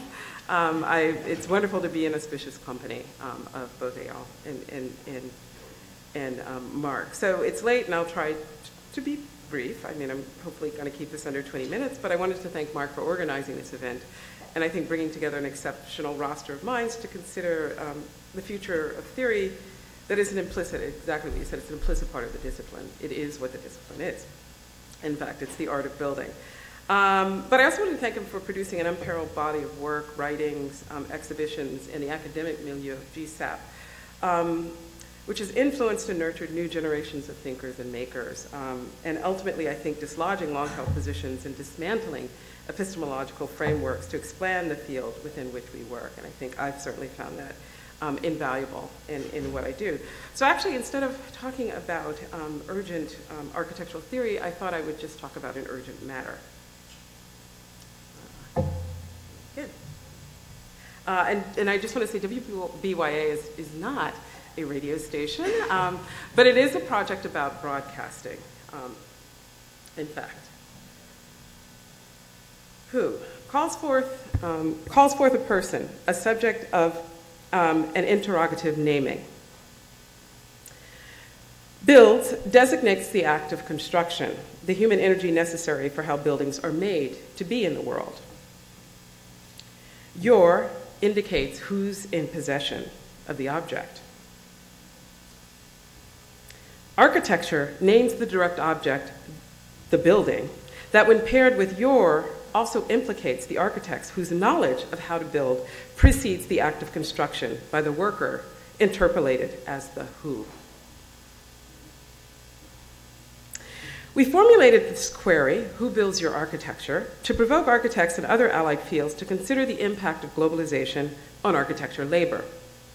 At public forums and in workshops, we examine and discuss the exploitation of migrant construction workers in many parts of the world. Abu Dhabi, Dubai, Qatar, Sochi, and Beijing being the most visible regions where the construction of mega architectural and infrastructural projects have proceeded at a breakneck pace in recent years. But we are also keenly aware that these problems exist right here in the US and on construction sites that have sprouted around New York City under Bloomberg's reign of development. Over the course of the past 3 years, when we, and that is my collaborators, Kadambari Bakshi, Jordan Carver, Beth Stryker, Laura Dixit, and Tiffany Rattray, and a host of other contributors to this project. When we have broached this subject to the main professional organizations and to various scopes and scales of practices, it has been met with either silence, evasion, or polite refusal, a blind spot. For those with whom we spoke directly, contractual constraint was cited as to why architects have no power to resolve the issue, which tactically casts the problem outside the purview of the profession.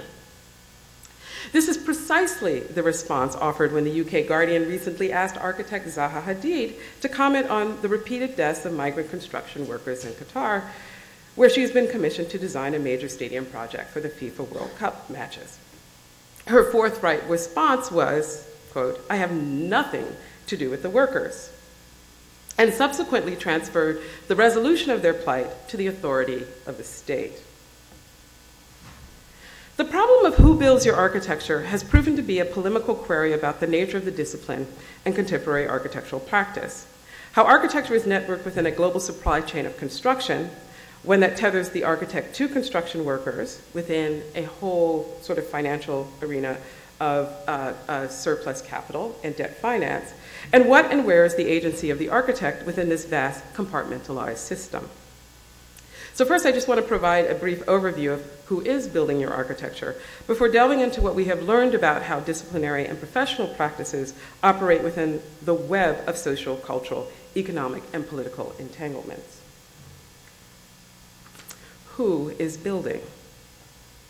Urbanization over the past 30 years has been a lucrative terrain for surplus capital production sustained by the internationalization of finance.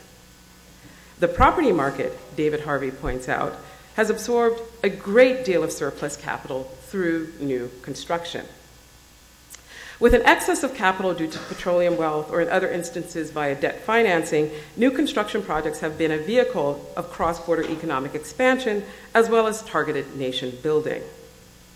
Quote, architecture and urbanism form one element in a complex network of cultural practices that make financial globalization, and by extension its crises, not only visible, but imaginable and therefore possible, end quote, writes my colleague Reinhold Mardin.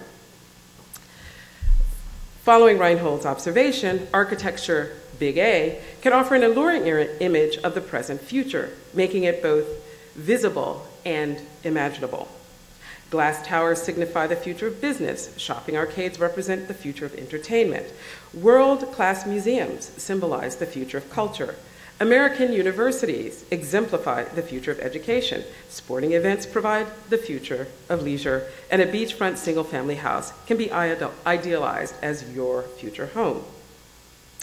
These projects perform as brands that project an image of the host city as a progressive contemporary state that understands the value of robust financial markets, international sporting events, global cultural networks, and environmental stewardship. What we have found on the ground, especially at the sites we've focused on, Abu Dhabi, Qatar, Dubai, in particular, is that these projects are constructed by migrant laborers who are often indebted and forced to work without basic human rights. The reality of how these signature buildings and mega projects come into being stands in direct contradiction to the image these cities attempt to project to the world. In order for capital to continually generate more money that becomes capital investment and so on, it requires a workforce to build these new businesses, commercial, cultural, education, and residential projects. And if none is readily available, particularly an army of workers, thousands strong, then one is drafted from migrant and immigrant populations. And I think the militarization of the descriptions of migrant workflows, I think, is particularly important. So on building sites in places like Saadiyat Island in Abu Dhabi and Doha, Qatar, construction workers are being recruited from all parts of the Middle East, Southeast Asia, and Northern Africa. According to Amnesty International, for example, there are over 1.35 million foreign nationals working in Qatar, a country home to only 250,000 citizens. Since these migrant workers are not citizens of the nations where they work, they have very few rights or avenues of recourse to protest poor treatment, even though they have committed to multi-year contracts. Construction workers also face unscrupulous conduct by recruitment firms, subcontractors, and local authorities. Persistent problems with the recruitment process can involve exorbitant fees and false representations of the types of work and compensation. So essentially, you're recruited, you have to pay, thousands of dollars in order to even get the job. You go for training, then you arrive, and then you find out that's not the job you're actually going to be working on, nor is it the compensation that you had been promised. So, I mean, essentially you and potentially your family are trapped because you have to pay back the money, and within some places with something called the kafala system, you cannot leave without your sponsor's permission. So migrant workers are also subject to dangerous, at times deadly conditions on job sites. They live in poorly maintained substandard accommodations located in sprawling workers' camps that are often located well outside the city center or near the job site. And I think the worker camp is, again, a kind of indication of the militarization of the process. Because of the challenges posed by jurisdictional differences between the nation states where migrant workers come from and where they end up working, human rights organizations have been challenging the legalities of the current recruitment system found in many parts of the world. The law is clearly the primary and critical area to intervene and to abolish exploited dimensions of the current system. But WBYA also asserts that many of the problems of migrant construction workers are also inherently spatial, urban, and architectural ones. Profiled in a recently released report from Amnesty International entitled The Dark Side of Migration, the example of how Krantz Engineering mismanaged their workforce on a campus project outside of Doha exemplifies the global circuits that move workers, architects, and engineers, capital and debt, building materials and waste to and from building sites, but in very unequal ways. And so the top image is actually the visualization of that. And that's something that WBYA has been trying to do, is because the reports obviously are narrative-based, the images, but what we're actually finding is visualizing the sort of spatial dimensions of what's happening is also critically important, because then it starts to show the implications of this global system and where people are actually positioned and where they move from. So the disjunctive relationship between what Arjun Appadurai has labeled as ethno, media, techno, finance, and ideascapes can all be located within these global cultural flows, where we also find the possibility of critical imaginaries that might initiate new social movements. And this, in fact, is happening, attempting to happen certainly on the ground in some of these cities where migrant workers are from, but also back in their homelands. And so this is not only happening amongst workers, but WBYA argues that it should and could happen amongst architects. Disciplinary and professional practices. So today's post-critical practice attempts to engage the productive potential of new technologies to engage complex systems, including the sociocultural. But instead, what has emerged, according to Daniel Barber's salient assessment of post-criticality, is a return to autonomous architectural formalism that manages to reinscribe disciplinary boundaries. The post-critical flaccid deployment of technique to engage complex networks through which architecture operates, for Barber, fails to, in the end, to destabilize architecture's disciplinarity. So in fact, what the introduction of new technologies do is to reorganize in part labor practices within a given profession. Historicizing the challenges of architectural labor since the mid-20th century, Andrew Ross has characterized the introduction of new technologies as prompting two reactions from architects, either proponents of a brave new world of design who buoyantly exclaim that modernizing the field will fully maximize the potential of hitherto underutilized cognitive faculties of the architect, or we receive pronouncements from dour forecasters of architecture's demise who see automation as a de-skilling process. So these are some of the events that we've actually organized. And in fact, I mean, you could say WBYA is sort of a kind of Occupy institution project. The Viralist Center on Art and Politics at the New School has hosted 2 events, and also the Architectural League has been. And so this is really the first time we've actually sort of presented this within our so-called home territory. And I should point out, actually, that Brad Samuels of Situ Research that the AO collaborates with has been a part of a couple of the events that we have organized, in fact, precisely because I think the way in which they're beginning to sort of think about the flows, the context, and the modes of analysis could be useful for this project. So the disciplinary retreat into an algorithmically produced excess of form, skin, and image might be read as symptomatic of how architecture is now practiced, governed, as are most transactions between individuals and institutions, by an aversion to economic and legal risks. Hence, contractual obligations and professional liabilities regulate all relationships established between those parties engaged in building architecture. In a typical building project, architects are contractually accountable to the client. The client also enters into a contractual agreement with the contractor, who can apportion segments of the building's construction to other contractors. This process transpires at multiple levels so that in the case of migrant construction labor, workers can be subcontracted to provide services during any phase of the building's construction. This method also subdivides risk and accountability amongst a legion of contractors in the same manner that securitization distributed risk in the mortgage market. Although, as we now know, securitization didn't eliminate risk, it merely aggregated and spread the vulnerability, enabling catastrophic results. Now, despite this atomization of the building process, architects nonetheless are intimately linked to the workers who construct their projects through the knowledge transfer implicit in the contract document, i.e. the construction drawing. That connection, however, has been so mediated through numerous factors, through legal structures and a lack of direct interaction, that it has become disconnected and abstract to both groups. Hence the declaration, I have nothing to do with the workers. I'm sorry, there was an image that should have been here, but scrutinizing more closely how architects work, Building Information Modeling, or BIM, facilitates collaborative exchanges between architects, engineers, and contractors to make the design, consulting, and construction process more efficient. Again, echoing the subcontracting process that divides up the construction process, the design process has also been parcelized into smaller tasks managed by specialized disciplines. And this would include, for example, geotech engineers, facade designers, sustainability experts, accessibility experts, food service consultants, terrorism experts, to name a few. The BIM process and special BIM software enables architects to monitor in real time how changes to their design affect factors such as building material, sourcing, costs, and timing.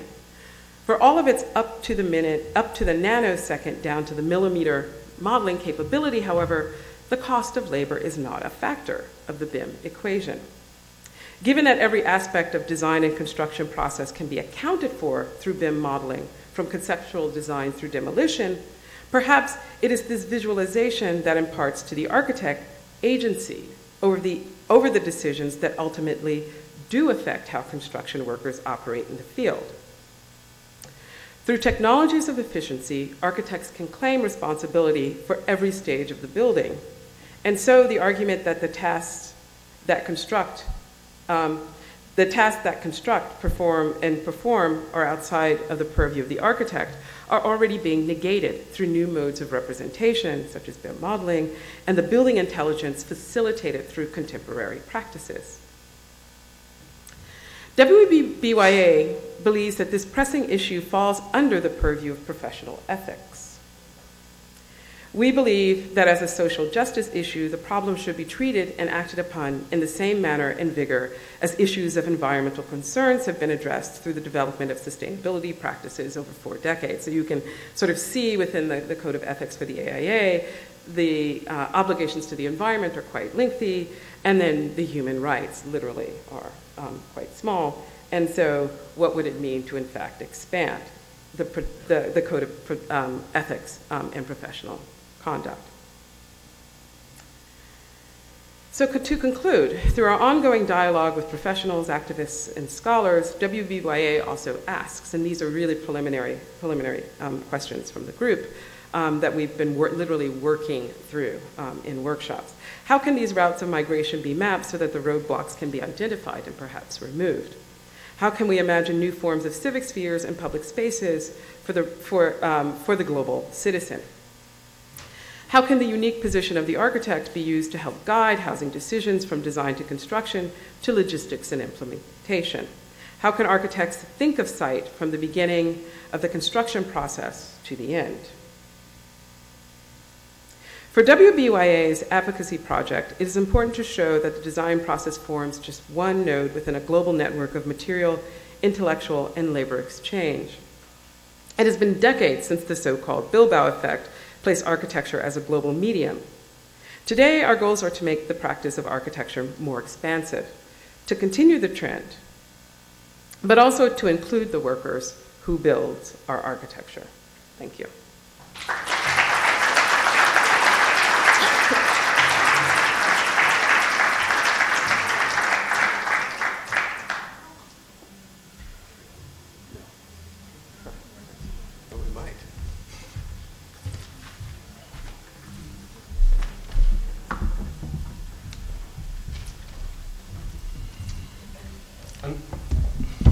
I'm feeling pretty good about the W's right now.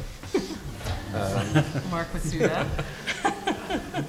No, a series of extraordinary talks and a really excellent culmination to an extraordinary day.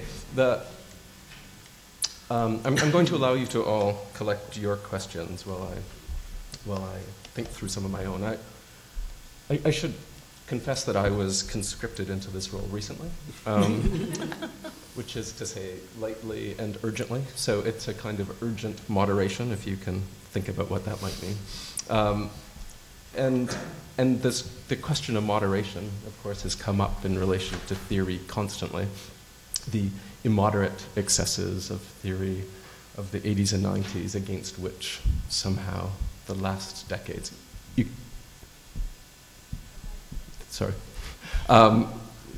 have been somehow a corrective against. But so just to keep moderation and immoderation in mind for all of us. But I'm going to start with 3 questions just to get things going, one for each of the speakers.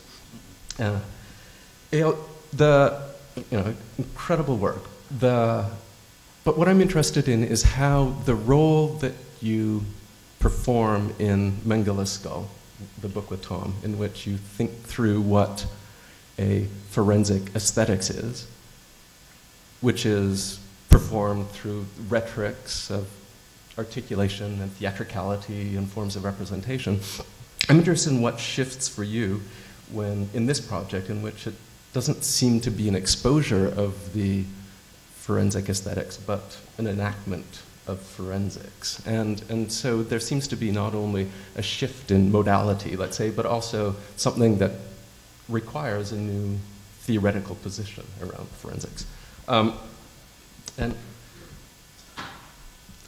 Mark, when you were talking, I kept having questions, and then you would answer them a few seconds later, and because this is the mode where you just can't quite keep up. But of course, it calls to mind, as you pointed out, McLuhan's invisible environment, and this great statement he makes, which is, when an ad has become so environmental that it is unperceived, it's now really doing its work. And so in your model, theory is environmental in that sense. It's ubiquitous. It's everywhere from clothing to food to schools. But it's also incredibly precise and interruptive and consequential, kind of in the way Felicity was positioning theory. And it's so precise and tactical that it's an anti-environment to an anti-environment. And so one question, just to get started, would be how you reconcile the ubiquity of theory of being everywhere and yet so precise that it can operate recursively to expose architecture's exposing of environment. And Mabel, for you, the question is a little bit about Doha and Qatar. You probably know this. We were there recently. The QMA, the Qatari Museum Authority, who is responsible for most of the building and most of the hiring of immigrant labor you're describing, refers to their mandate as building a new citizen through museums as a corrective against past generations of Qataris, because the exposure to art is somehow going to ennoble you and make a new citizen of you. And they have such peculiar constructions of subjectivity, but also an incredible blindness toward all the other forms of not just subjectivity, but forms of, let's say, refused citizenship. And that extreme condition, let's say, between those workers who are in the service of this strange construction of Qatari identity and the abuses. I'm just wondering how that situation relocates in your project to other countries, cities, locations. When you start looking at America, for example, what are the circuits or economies that you find there among the identity of workers and how what one has to expose in different locations? It seems like each one would be incredibly and precisely distinct. So I'll start there and then open questions to the audience. Yeah. Well, thank you. I think in the kind of 20 or so investigations that we have with forensic architecture, obviously each case poses the problem differently and also requires a kind of a different understanding of the operation of aesthetics within it. But I would say that in the shift from Mengeles Skal, which kind of sees the sort of the forensic aesthetics, as you say, you know, kind of articulating itself in its sort of theatricality and presentation, I would say that in this work you see the aesthetics operating firstly in its most traditional sense, in a kind of pre-Kantian way. Mm-hmm. It is that which relate to the senses, and initially not to human senses, but to materials as senses. All materials, surfaces, are both presence and representation. I mean, what if the 19th century needed a kind of silver salt and, you know, dark rooms to see a surface as an image, different technologies allow you to see any surface as registering its being in the world.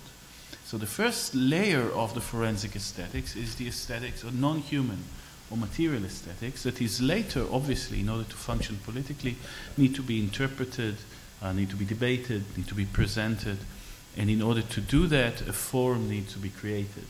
So that's a kind of debt to Latour in that sense, that in our sense of forensis, and we call it forensis because that's the kind of the original Latin term for it. It's that which pertains to the forum, rather than forensics, which kind of was telescoped into like police state operation on individuals.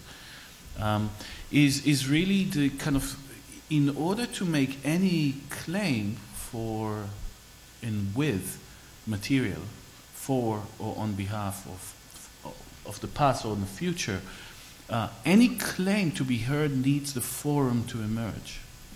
So history of forensics necessarily require the construction of spaces. These are the forums, the assembly around the evidence.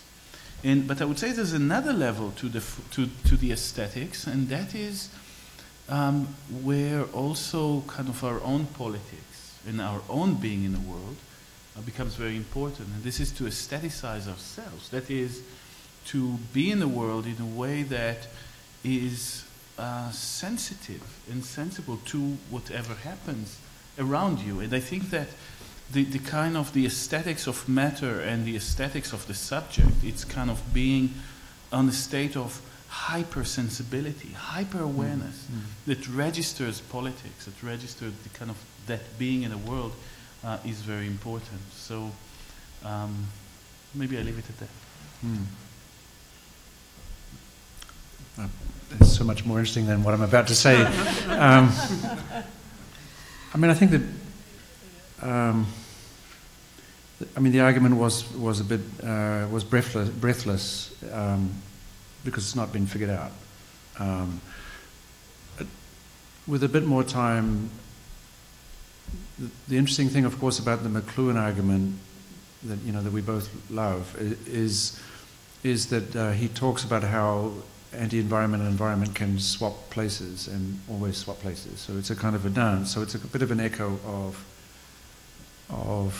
a kind of Tafuri argument about the avant-garde is always eventually normalized and absorbed, which in his case called for a kind of restless activity that you could never assume that the work was done and so on. But to say it more slowly, maybe there are three levels of theory being identified. One is self-identified theory, like a theory class or a theory statement or something like that. Then there is theory written into, ubiquitously written into all the elements of the discourse. And then there is what I'm referring to as flash theory, which is trying to trigger the relationship between those two things. So, and flash theory, if repeated, I don't know what happens to you if somebody keeps, maybe you get used to it. Because the way the perceptual system works anyway is through a kind of flashing. So I think flash is a relative term. So the thought is that what's most interesting, that this flash effect isn't to be found more in self-anointed theory versus not, and is always a kind of a challenge. You know, it's a kind of, you know, and it's a very classical argument. It produces a sense of insight, but it's momentary insight. So I think that part of the way to sort of bring in the McLuhan approach is to sort of see how there can be a flickering launched by the flash that actually makes the exchange between environment and anti-environment kind of, it's accepting of that, right? So I think theory did become environmental in the 21st century. So, you know, the claims of theory's demise were actually almost always being made by theorists, generally tenured faculty members. So it was, you know, it was funny. It has to, you know, it has to be said. You know, it was funny. So just whatever theory, but the important point, I suppose, is just to say that there is a kind of effect that is, for me, the most. It's the reason to be interested in this would be in that effect. But I don't have developed a vocabulary for it, you know, yet. Just sorry, I'm going to let Mabel speak and then let others. But just to pursue this a little more, as you already, you also told us the school is a place of theory. Yeah. It's a place not only in which theory happens, but it's formed through theory, and it's environmentally theoretical in the sense that it is a place in which theory operates us on in the way McLuhan identified. But it's also the place in which we teach theory, as it were. Peggy Camus has this great phrase when she's talking about the demise of theory. She refers to Paul de Man's ebb and flow of theory and says that at some point theory is held in reserve. And she's talking about deconstruction, what it means for deconstruction to be in reserve. It's a question of that economy of the reserve and what it does. And so, in a sense, the school is a place in which theory is in reserved. Its ubiquity is a kind of reserve, but it's also reserved for the, let's say, the expertise and particularity of the theory class. And so there are two types of reserve.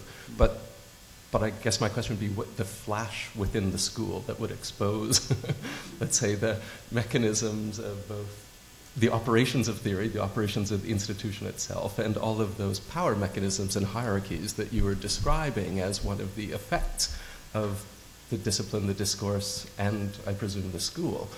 How does that flash occur within the school? I'm not saying you have to answer it, but that would be. Well, no, there are answers. Off the record, or on? I mean,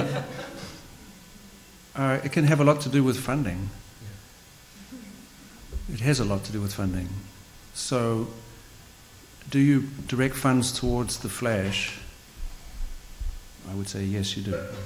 So then, developing a kind of sensitivity to a flash whose consequences are not known. There's kind of a pre-startup mentality. A startup presupposes there's an idea and an angel investor can invest. But the pre-startup is when it's not even clear it's an idea. So it seems to me that's the flash. So you can organize a school to be responsive to those flashes. But to give you another example, architects don't tell jokes. They don't.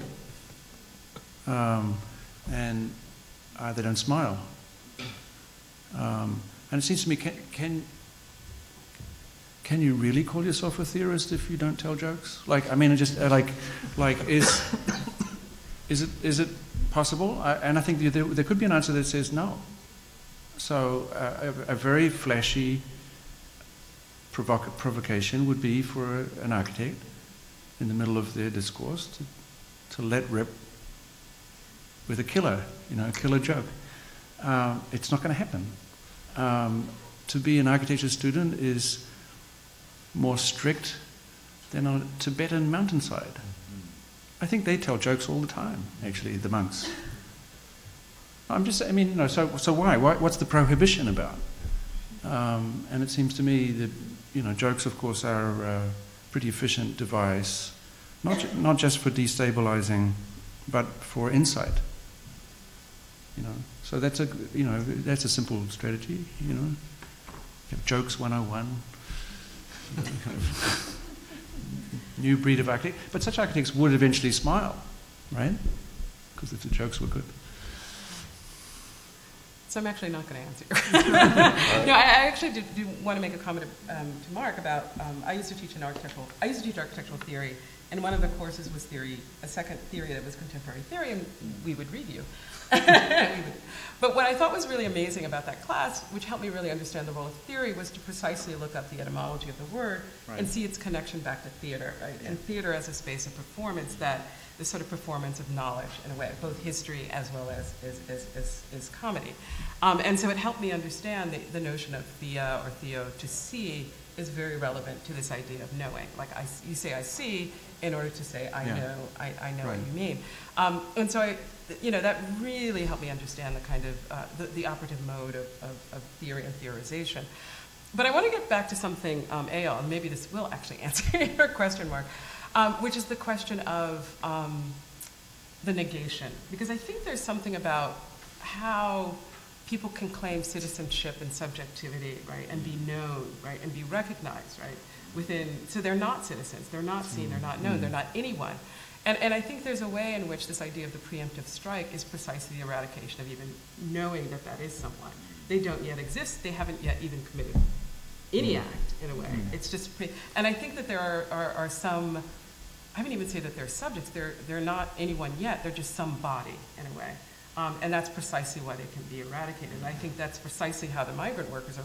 They're bodies that are providing energy for the production, and the mobilization and the movement of this kind of global surplus capital that's being erected into these. So the bodies become expendable. I think this is precisely why, there have been so many deaths, because they're not recognized as citizens. They're not given the subjectivity, which has its own kind of complicated class, racial dimension as well.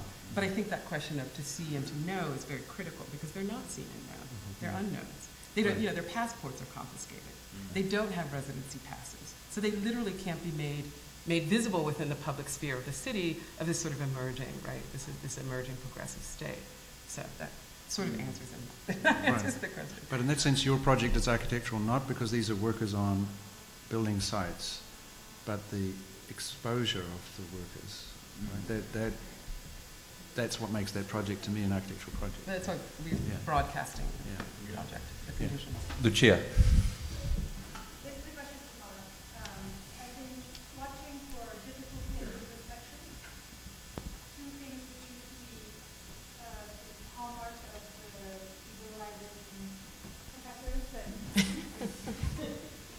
Should I start over?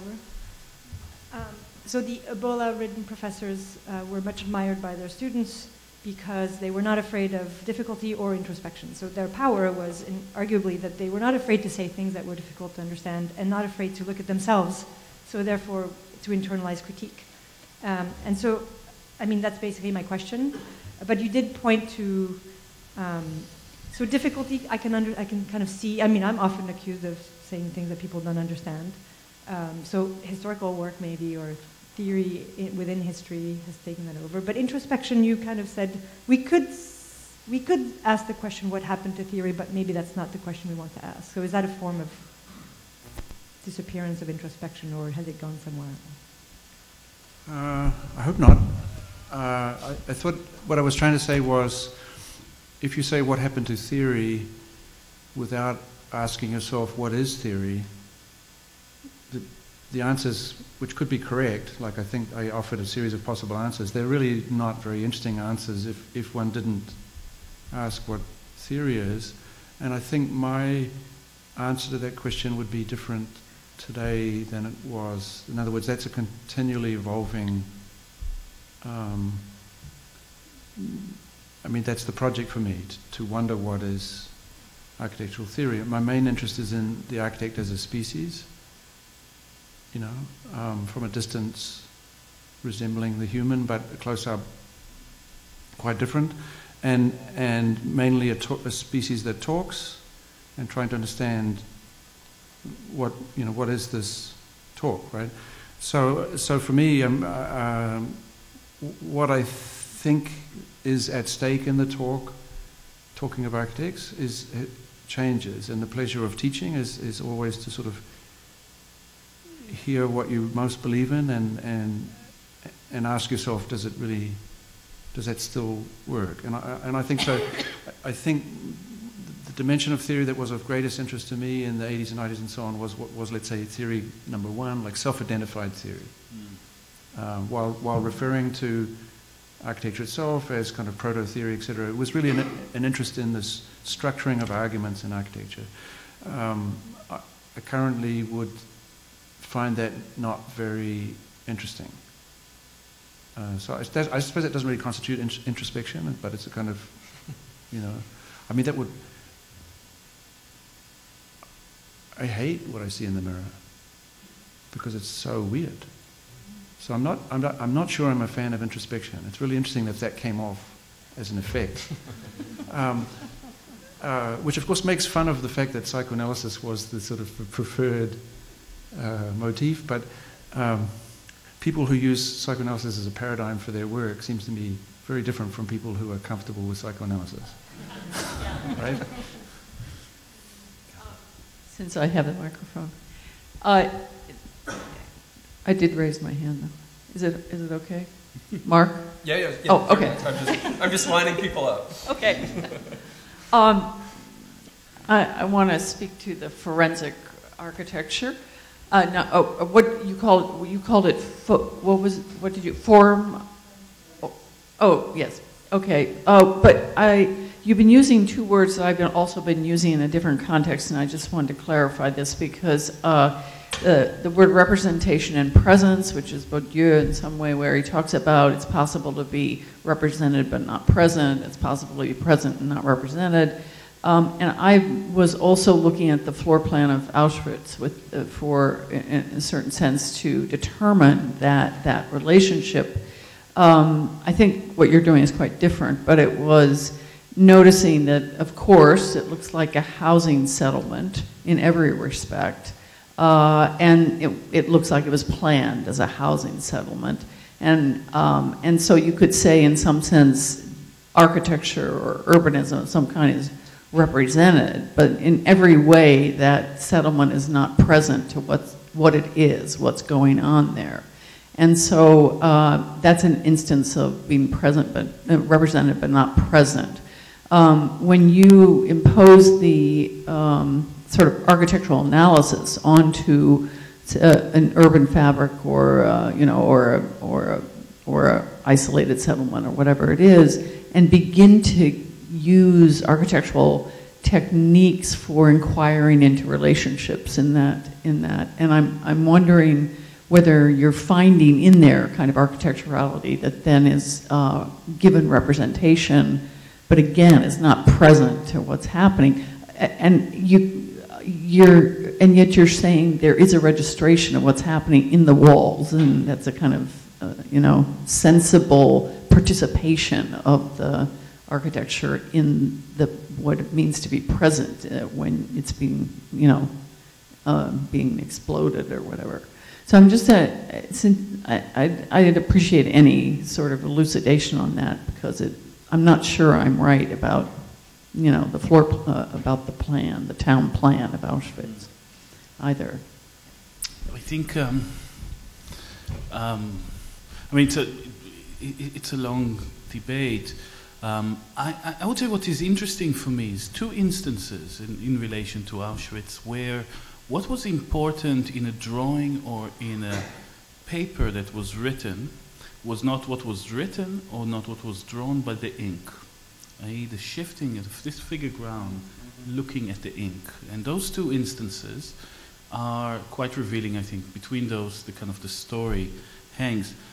Irving makes his name. Irving starts as a respectable right-wing, not even fascist sort of historian of Hitler. He writes the biography of Hitler. And therefore, when the Stern buys for 6 million Deutschmarks the Hitler diaries, when they need to authenticate it, they invite all the sort of the Hitler historians. And all of them are trying to find the authenticity of Hitler's voice in the diaries. and finally, embarrassingly, authenticated. And in this press conference, when they authenticated, Irving, this is, somehow a few years before he becomes a negationist, shouts one thing from the floor, and that is, check the ink. Nobody bothered to check the ink. The ink came back as 1953. So it's what is called negative evidence. There's no way to bypass that. It's not about the representation. It's the presence of the ink. The second moment where the ink appears is when Robert Jan van Pelt, this absolutely brilliant architectural historian, travels to Auschwitz. This is in the end of the sort of Jaruzelski era, and the archives are being opened. And of course, the only archive that the Nazis didn't bother destroying when they retreated in January 1945 was the architectural archive. I mean, of course, all the letters and stuff, and when they say kill or not, that was destroyed. But the architectural archive was there. And then he starts a kind of an analysis of the paper themselves. And it was never, or kind of the two most amazingly incriminating moments that he finds were not what is drawn, but what is erased from the paper. And there's a moment where kind of a series of plans of a building that was built for another purpose, and this is why it might look like some housing, some traditional German, it kind of looked like a barn, because it was not originally built as a crematorium. It's not originally built as a gas room. And he discovers that by a simple act of erasure, a door that was drawn to open towards the inside of the room is erased, that kind of line in a quarter circle. And that line in a quarter circle is drawn opening towards the outside. The moment of genocide is registered by that erasure and opening toward the outside, because obviously when their body is inside, you cannot open it in. And so those, I think in forensics, I gave the example before that table is effectively, we can look at it as a photograph. I mean, it is registering the proximity, the temperature, the lights, that information exists. We do not always know how to interpret it. Interpretation is always very contradictory. There's various claims that could be made with and on behalf of through materials.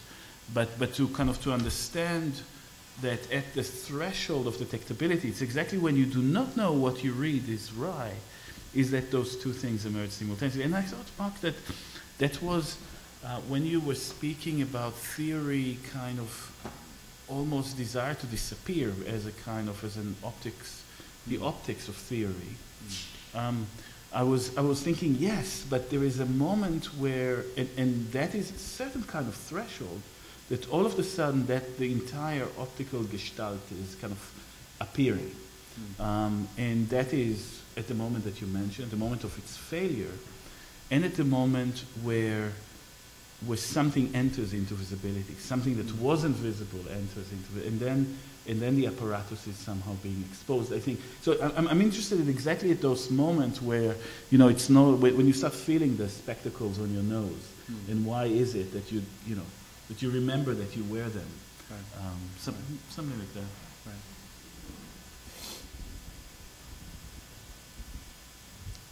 Thank you very much for the presentations. Eyal, one of the very powerful things that I took from your presentation is that I got the sense that you were saying that one can make a case for the relevance of architectural theory by way of the aesthetic, by way of a kind of insisting upon a dialogue with aesthetics. And I think, Mark, you sort of seem to me to be intimating as much as well, using different vocabulary. But, Eyal, I guess I would ask you, is there a particular tradition of aesthetic thought with which you find yourself in dialogue? That's my first question. My second question is, you make the very powerful observation that the threshold of the visible could in fact be the condition of the possibility of the threshold of law. And I wonder if embedded in that claim is also a broader critique of political theory, because it seems to me that it's precisely from political theory that so much really inspiring theoretical research has been done in the last decade, and that could you be also suggesting that it's precisely through architecture, that is to say through aesthetics, that one could also maybe challenge and further the ongoing kind of debates about the politics of our time? That was a yes or no question. No, I think aesthetics is not something that is employed. It's a mode. It's kind of a being in the world. It's as I said before, on the level, of the subject. Of course, I'm kind of both kind of trying to be under and over the kind of the Kantian kind of idea of aesthetic judgment. This sort of the aestheticizing ourselves to the politics. That's kind of raw skin. That kind of almost erotic kind of sensorium, I think, is where I would kind of seek for it, rather than something that I would employ externally. So it possesses us rather than a tool in our hands. But I'd say it's also connected to truth, because there's something also precious about it, and especially when one discusses issues of negation. And I think that the kind of sometimes the way we talk about fiction or lying is a construction. Truth simply lingers there. Truth is simple. Lie is an aesthetic creation. And I think we need to also turn it around and see the enormous labor that the attempt of approximation of truth requires on the level of material, on the level of the theater, on the level of the construction of fora, right? So to tell the truth, or to try to tell the truth, you need to build spaces. The relation between theory or research and intervention is not that I'm going to look at a site and then build a better building in Waziristan or Miranshah or something like that. What is being constructed, perhaps somewhere else, is a forum in which a claim could be made audible or visible. And this is where I think a kind of the future-oriented forensics exists. Not only in analyzing the destruction yet to come, which is also interesting, but in the fact that in order to look at the past, you need to construct something for the future. You need to build this kind of spectacle, the apparatuses, which are always architectural. Sorry, I've been thinking. But maybe this will be the last question, because nobody runs this place anymore, so conferences drag on. And I would hate there to be in the future a kind of forensic analysis of why so many people died in this room. Mark? Don't want to be the last question. Because my question for Mabel, the three talks are really great, and my mind hasn't quite yet settled into an articulate question for you, Mabel. But architecture, labor, I mean, for every building, there's a whole history of death and disaster and labor. We needed the slaves to make the pyramids, and 1.5 million people died making the Chinese walls. There's still no memorial for those lost souls. So there's a traditional history, of course, about architecture and the production of certain attitudes of labor. But I was just very curious, I mean, in your attempt to sort of go from a, still a residual horrific situation and look towards our own, idea of ethical questions within our own culture, can you go further? I mean, it seemed great to pick on the AIA, which I think we should, but can we go further and sort of ask questions, perhaps, about architecture and bodies and labor that sort of puts those into the questions of theory, as a fundamental clip? Because I mean, it's still like legalistic labor relations questions, right? In some other department. How do we sort of bring that so that this connection is not delaminatable all so easily again?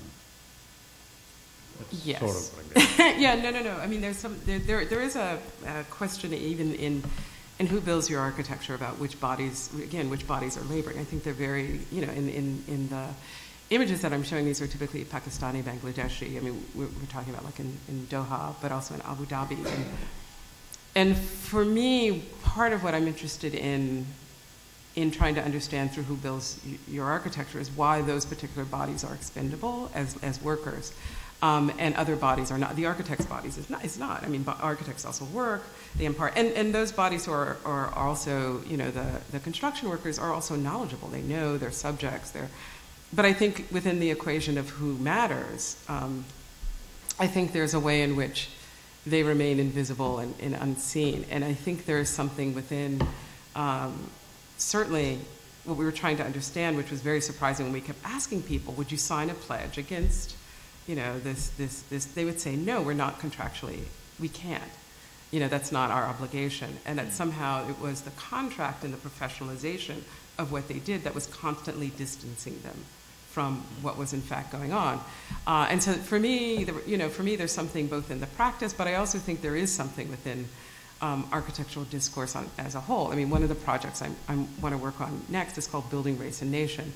And I'm interested in the ways in which this post-enlightened moment of the formation of the United States, slave labor was actually used to build a lot of the civic architecture of Washington, D.C. So in one way, there is a kind of aesthetic and an imaginary of what the new nation state could be and who could be the citizen, the self-conscious subject. But on the other hand, there is this technology of the slave body that's obviously being used to build all this stuff and make the city work that remains necessary but also invisible. And not in the register of what matters, not conscious. There was literally, the emerging racial science of the ability of, Africans couldn't know. And you also see this in the writings of Kant and Hegel and Herder and so forth. So I think there is already something within and part of the reason I want to do that project, because I want to understand within architectural discourse, how does that, sort of get drawn through architectural discourse. And there are people like Charles Davis who are doing this kind of work with Semper and Viollet. But my own interest is precisely this question of the laboring body building these institutions of democracy. And somehow I see it again, in Doha, here are these, building these libraries for the citizen, and yet they have absolutely no rights. So there's something about the replay of that condition that I'm just genuinely interested in.